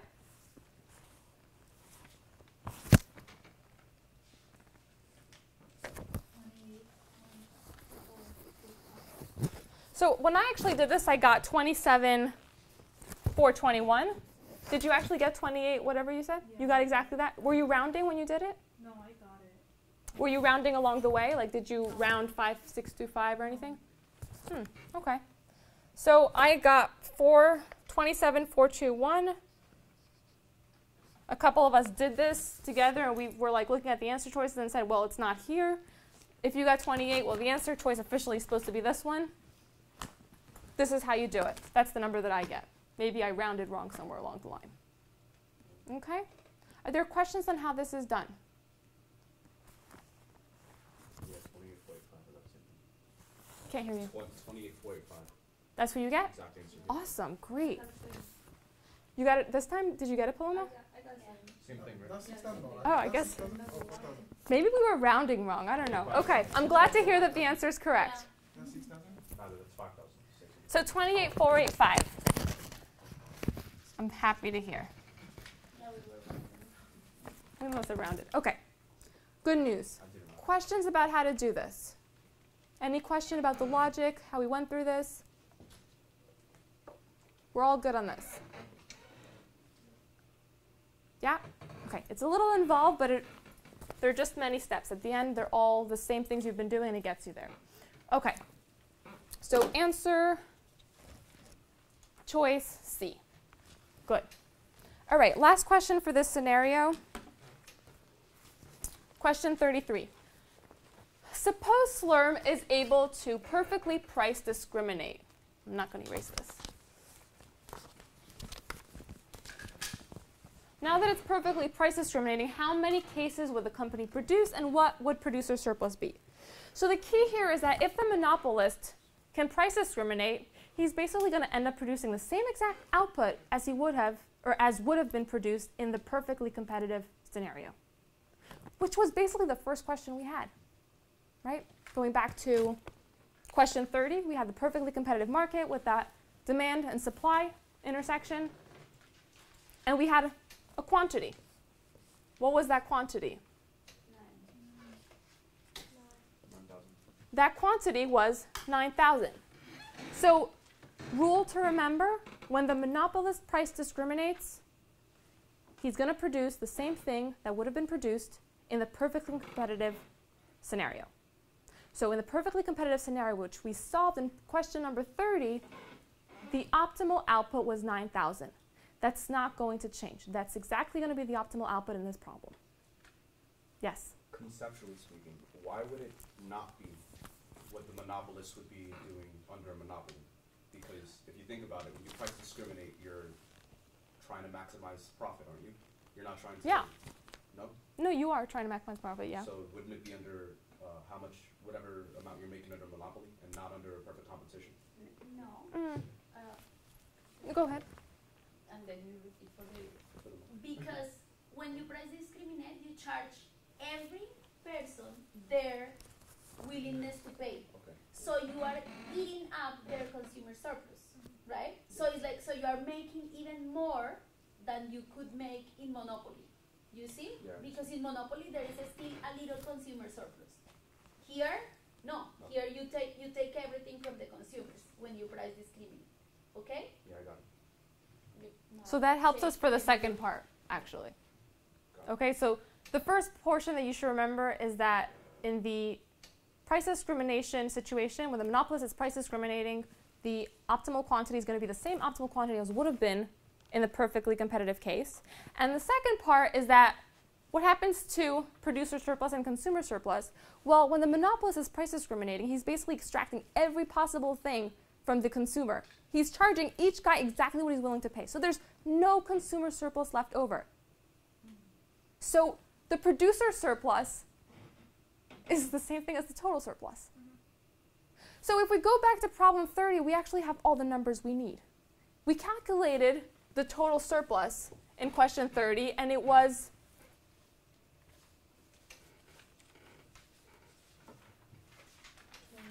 It was 202,500. And previously that was consumer surplus and producer surplus. But now in this scenario, there's no more consumer surplus. Because the monopolist is extracting everything. He's charging everybody his willingness to pay. So the producer surplus is equal to the total surplus, which is 202,500. So the answer choice for this one is D. Does everybody see how we did this? Questions? Okay.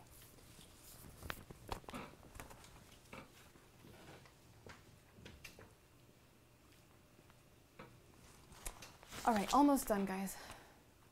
All right, moving on to a new scenario. So Wayne values the right to smoke in his apartment at $200 per week. His roommate, Marshall, values a smoke-free air in his apartment at $300 per week. According to the Coase theorem, if Marshall has the right to a smoke-free apartment, what is likely to happen? So what does the Coase theorem tell us? Well, the Coase theorem tells us that if we can assign property rights and we have negligible costs to negotiation, the two guys can basically negotiate between themselves and come out with an optimal, efficient outcome without any intervention, right? So Wayne wants to smoke. Marshall doesn't like smoke. He wants a smoke-free apartment. But the property rights seem to belong to Marshall. He has a right to live in a smoke-free apartment. So if Wayne wants to smoke, he has to pay Marshall. How much? Well, he has to pay Marshall at least $300 so that Marshall's like, well, okay, you can smoke. But the issue is that Wayne actually only values smoking at $200. So if he has to pay Marshall more than $300 to be able to smoke, he's like, forget it. I don't care. I'll go smoke outside. It's not worth it. So what's going to happen? Is Wayne going to give Marshall anything? No. Is anybody going to end up smoking in that apartment? No. So what's the answer choice? Well, C, the apartment will be smoke-free and Marshall will pay. So we're not paying anybody anything. So the answer choice is going to be D. So we're going to be living in a smoke-free apartment and no money will change hands. Are there questions about this one? Yes? Why won't it be C? So Marshall is not paying Wayne anything. Marshall doesn't need to pay Wayne anything. Wayne is the annoying guy who wants to smoke. And Marshall has a right to live in this apartment without any smoke. So if Wayne wants to smoke, he needs to pay Marshall. Okay.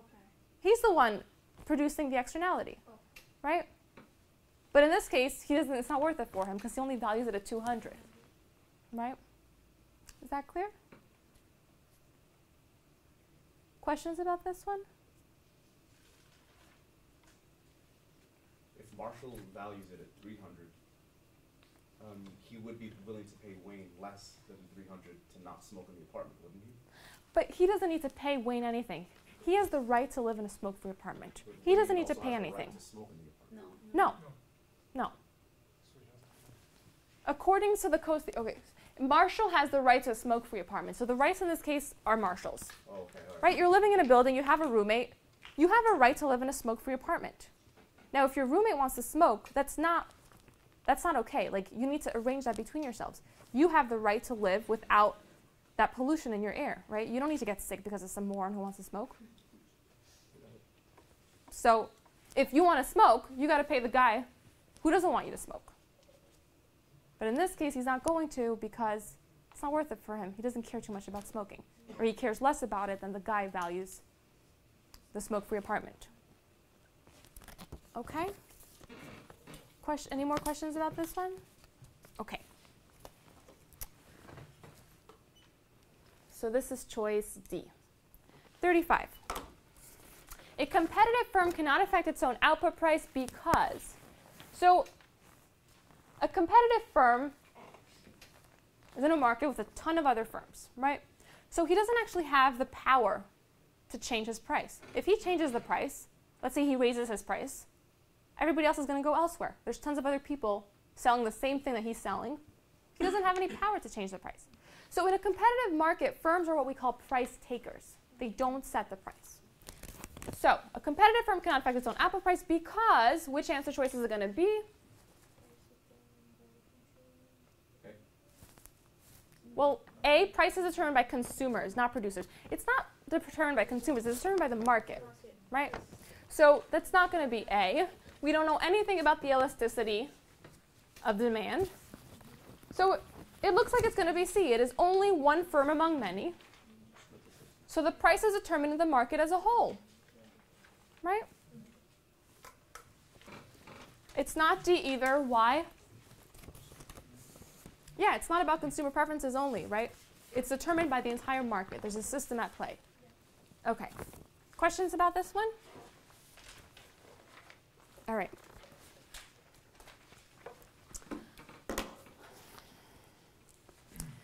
Listed in the table are the long-run total costs for 3 different firms.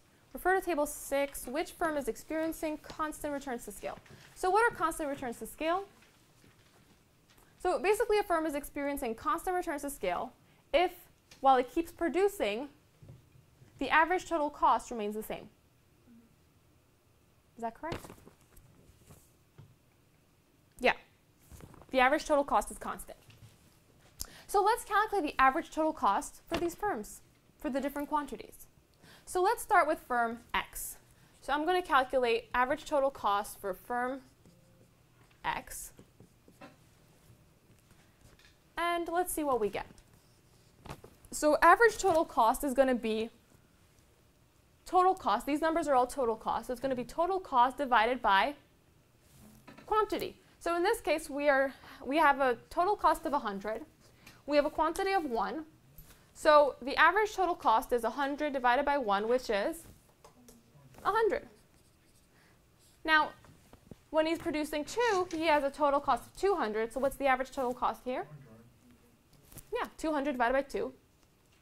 It's still 100. Next, 300 divided by 3. It's still 100. And 400 divided by 4. It's 100. And 500 divided by 5, sure enough, 100. Does this firm face constant returns to scale? Yes, it does. Now, let's be clever. Do we need to do the rest of these? No. If you were to actually find that the firm X was not constant returns to scale, you could go on. But in this case, it doesn't seem to be worthwhile, so we move on. Questions about this one? So the key was that we looked for a constant average total cost, and we found it upon our first try, so we got lucky. Okay? All right. Okay, 37. Damien crafts and sells fruit-flavored hard cider as a part-time job. she can bottle and sell 3 cases in a week. She's considering hiring her friend Kurt to help her. Together, Damien and Kurt can bottle and sell 7 cases per week. What is Kurt's marginal product? So, what is the marginal product? The marginal product, yeah, Additional unit of output.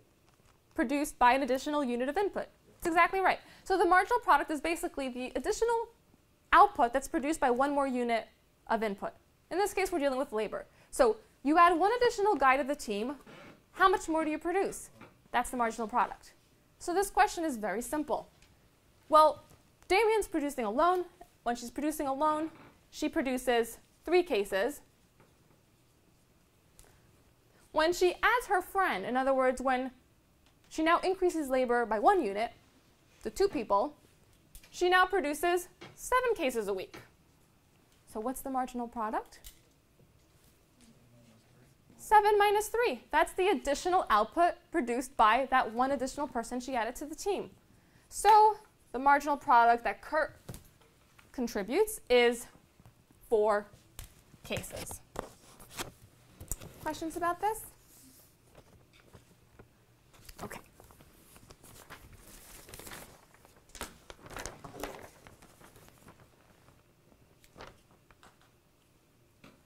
All right.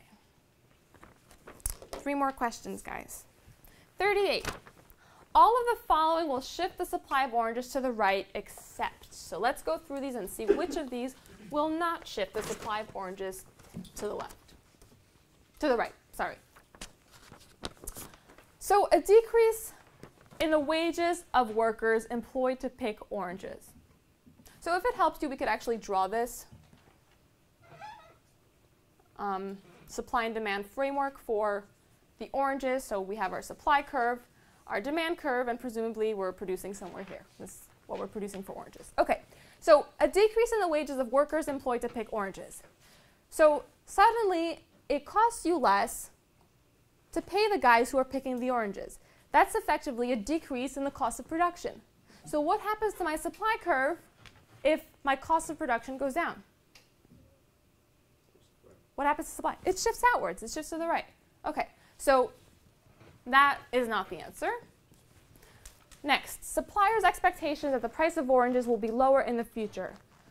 So let's think through this. So suppliers expect that the price of oranges will be lower in the future. So what's going to happen to supply?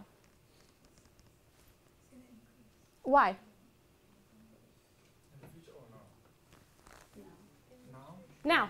Well, what's going to happen now to the supply of oranges? Because in the future, the price will be lower. If you think that it's going to be lower in the future, you're going to want to get rid of your stock because it's not going to be worth as much. Okay, so what's happening to supply?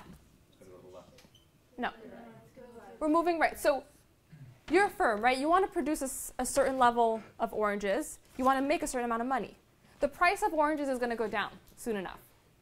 So if you want to keep doing as well as you've been doing, you're going to have to start making more oranges. Okay? So supply is shifting outwards. So that's again a shift to the right. Does that make sense? Yeah, a little bit. But I'm kind of seeing it from both ways. Like you can also say that like you're going to want to get rid of what you have because you know it's going to be worth less in the future. Well, if he wants to get rid of what he has, he's going to want to increase his supply, right? He's going to want to produce more. Well, no, actually, that's not what I meant to say. If he... So you're saying... That's going to be worth less in the future, you're going to want to get rid of it. That means you're closing down, going No, out of business. what Yeah, do you but you're going to sell you're going to sell more because you know that's in the future. What happens is that if the market is if it's in equilibrium, there is not left. You know, they are selling whatever the market is telling them. They are like other things that you're saying is like basically they have some inventory. If they have some inventory and get rid of it, is that they are adding something to the supply, right? So that we'll be moving it to the right. No? Yeah. Yeah, basically. Yeah. I mean, like you say, if you stop supplying, you're just going out of business. So is it worth it to go out of business, or is it just, are you just going to see if it's still optimal for you to produce, just making more so that you can make the same amount of money you did before? Yeah? Okay. So it's not going to be B. Next, a decrease in the price of fertilizers used by orange suppliers. So a decrease in the price of fertilizers is a decrease in the costs of producing oranges. So if it's less expensive to produce oranges, what happens to my supply curve? It's going to shift right. So again, not choice C. D, an increase in the price of apples is substitute good. So the price of apples goes up. The price of apples goes up. Does that affect my supply? What does it affect? Demand. So this one is clearly not going to move my supply curve to the right just like the other ones will. So that's the black sheep in the group. So we're going to select that one. Questions about this one? Okay. 39. Which of the following events would unambiguously cause a decrease in the equilibrium price of hamburgers? So here's how I did this one. All your answer choices, if you take a look, are asking you for something that has to do with either hot dogs, the price of hot dogs, and the price of beef. So let's go with the price of beef first because it's the most obvious one. So beef is clearly an input in the production of hamburgers, right? So if the price of beef, if we want a decrease in the price of hamburgers, what does that mean about the price of the beef? Does the price of the beef go up or down? So to get the price of hamburgers to go down, the price of the beef, which is an input in the production of hamburgers, is that going to go up or down? Yeah, right? So if it's cheaper to make hamburgers, I can now sell them for cheaper. If the beef was more expensive, I clearly wouldn't be selling my hamburgers for less. That wouldn't make any sense. So I want the price of beef to be a decrease. So anywhere that I see an increase, I can get rid of those answer choices. So I eliminate A and D. Now let's consider B and C. Okay, so let's try B. So B tells me the following. Let's say I have my supply and demand framework. QP, here's my initial supply, my initial demand, and I now have an increase in the price of hot dogs. So an increase in the price of hot dogs is a substitute for hamburgers. So if the price of hot dogs goes up, what happens to demand for hot dogs? Goes down, right? It's more expensive to buy hot dogs, fewer people want hot dogs. When the demand for hot dogs goes down, what happens to the demand for hamburgers? It goes up, right? They're substitutes. Hot dogs are too expensive, I'll buy a hamburger. So demand for hamburgers shifts right, shifts outward. So I'm shifting it to D prime. Now, if the price of beef is decreasing, it's now cheaper to make beef, to make hamburgers. So my supply curve for hamburgers is going to shift right or left? To the right. It's cheaper to make hamburgers. I can make more hamburgers. Supply shifts outwards. Okay? So I went from the intersection at SD to the intersection at S prime, D prime, which looks like a pretty ambiguous shift. What's happening to price? Well, I don't really know. Okay? So that's not going to be the answer. Okay? Ambiguous. If we were, however, to consider C, which seems like it has to be the answer choice, well, again, we have our supply-demand framework, supply curve, demand curve, and we have the price of hot dogs goes down. So the price of hot dogs goes down. What happens to demand for hot dogs?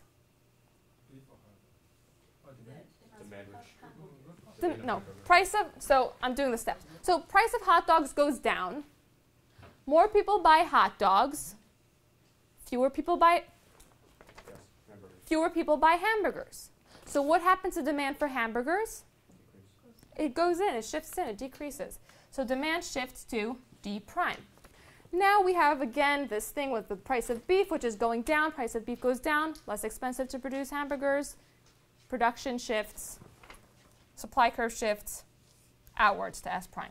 So again, we go from SD intersection to S prime, D prime intersection. What happens to price? There's an unambiguous decrease in price. So clearly the correct answer is C. Questions about this one? All good with this? Yes. Good? Okay.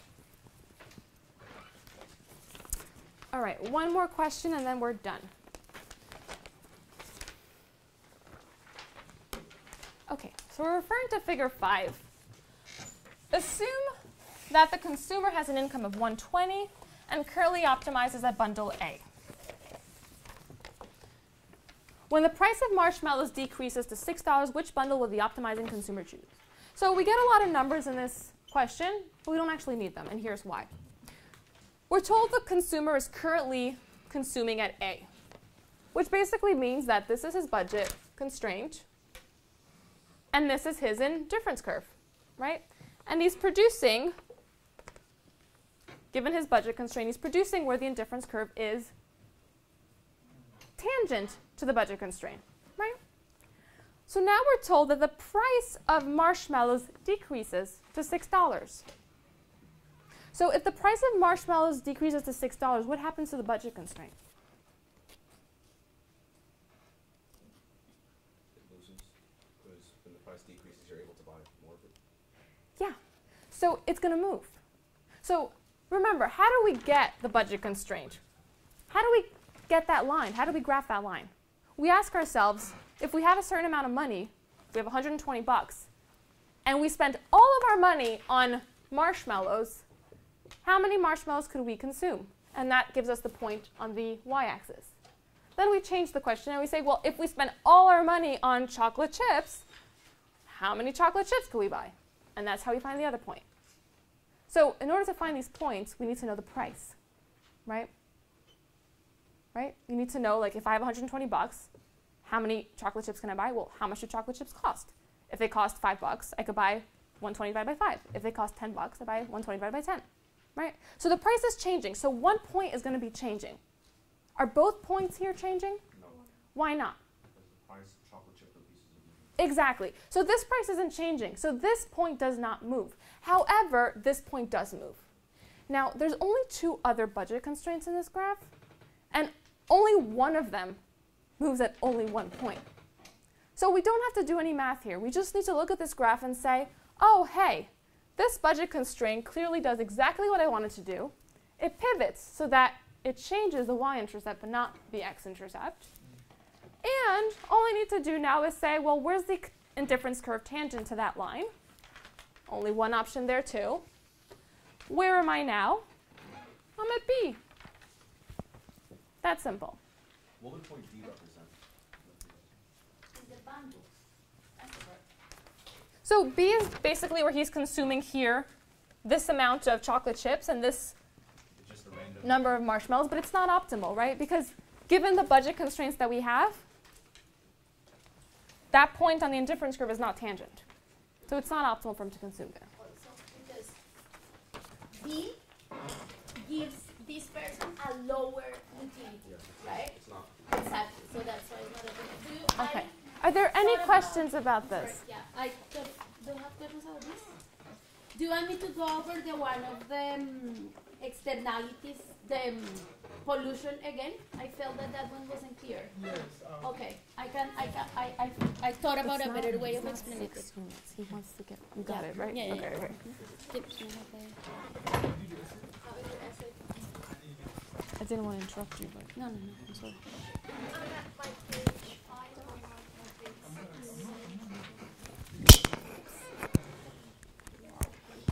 I'm going home. I'm gonna finish the essay by tomorrow. Probably like 6.5 pages. I'm not gonna have 7 period. I don't care. Okay, so I have a conference Monday.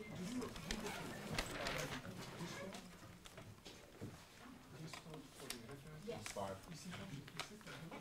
Yeah, but actually, it's hard to find. No, it's not different. It's hard to find differences. So what is this saying? This is saying if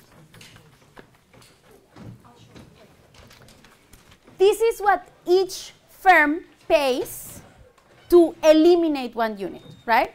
This firm pays 46. For this firm, eliminating one unit cost $46, right? So in this scenario, the next one, sorry.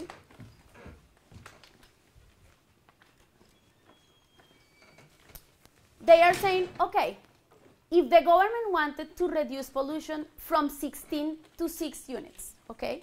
So in this scenario, because the government is not charging anything, right? The government says, if you want to produce pollution, you have to pay me this much. But now the government is saying, produce all the pollution, I'm not charging you anything. So then they will produce 16 units, as in this table.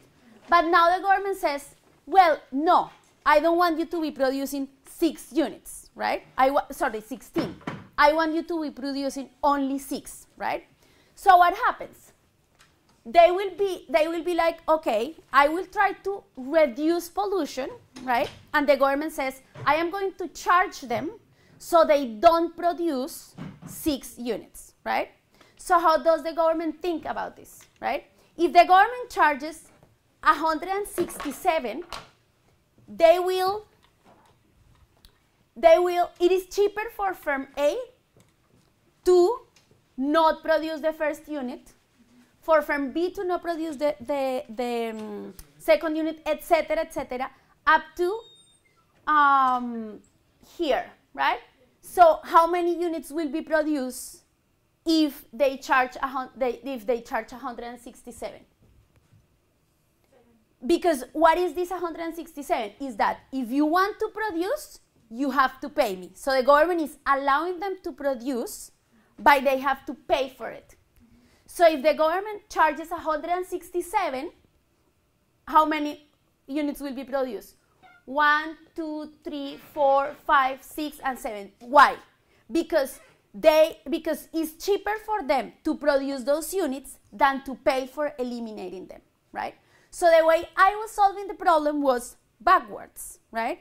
Let's count the most expensive units, right? So they say like, okay, eliminating those units is more expensive for me, so then I'm going to pay the government, so the government allows me to produce those units, right? So then what I do is like, this unit is very expensive, they rather produce it. This unit is very expensive, they rather produce it. This, etc., and I count the 6 most expensive units, right? Which is this one, oh my God, we finished them all. This one, this one, this one, this one, this one, and this one, right? So I am left with what? If the government charges them 179, right, they will be like, oh, okay, I rather eliminate this unit, this unit, this unit, this unit, etc., right? And then after that, after 173, right, I am going to pay the government to produce those units, okay? So this, in this market, what they are going to say is like, okay, after this point, I'm going to produce the unit that cost me 180, right? That cost me 180 to eliminate. I'm going to produce it because it's cheaper for me to produce it and pay the government 179 than to eliminate it and pay 180. Is it clear now? Right? Okay, good.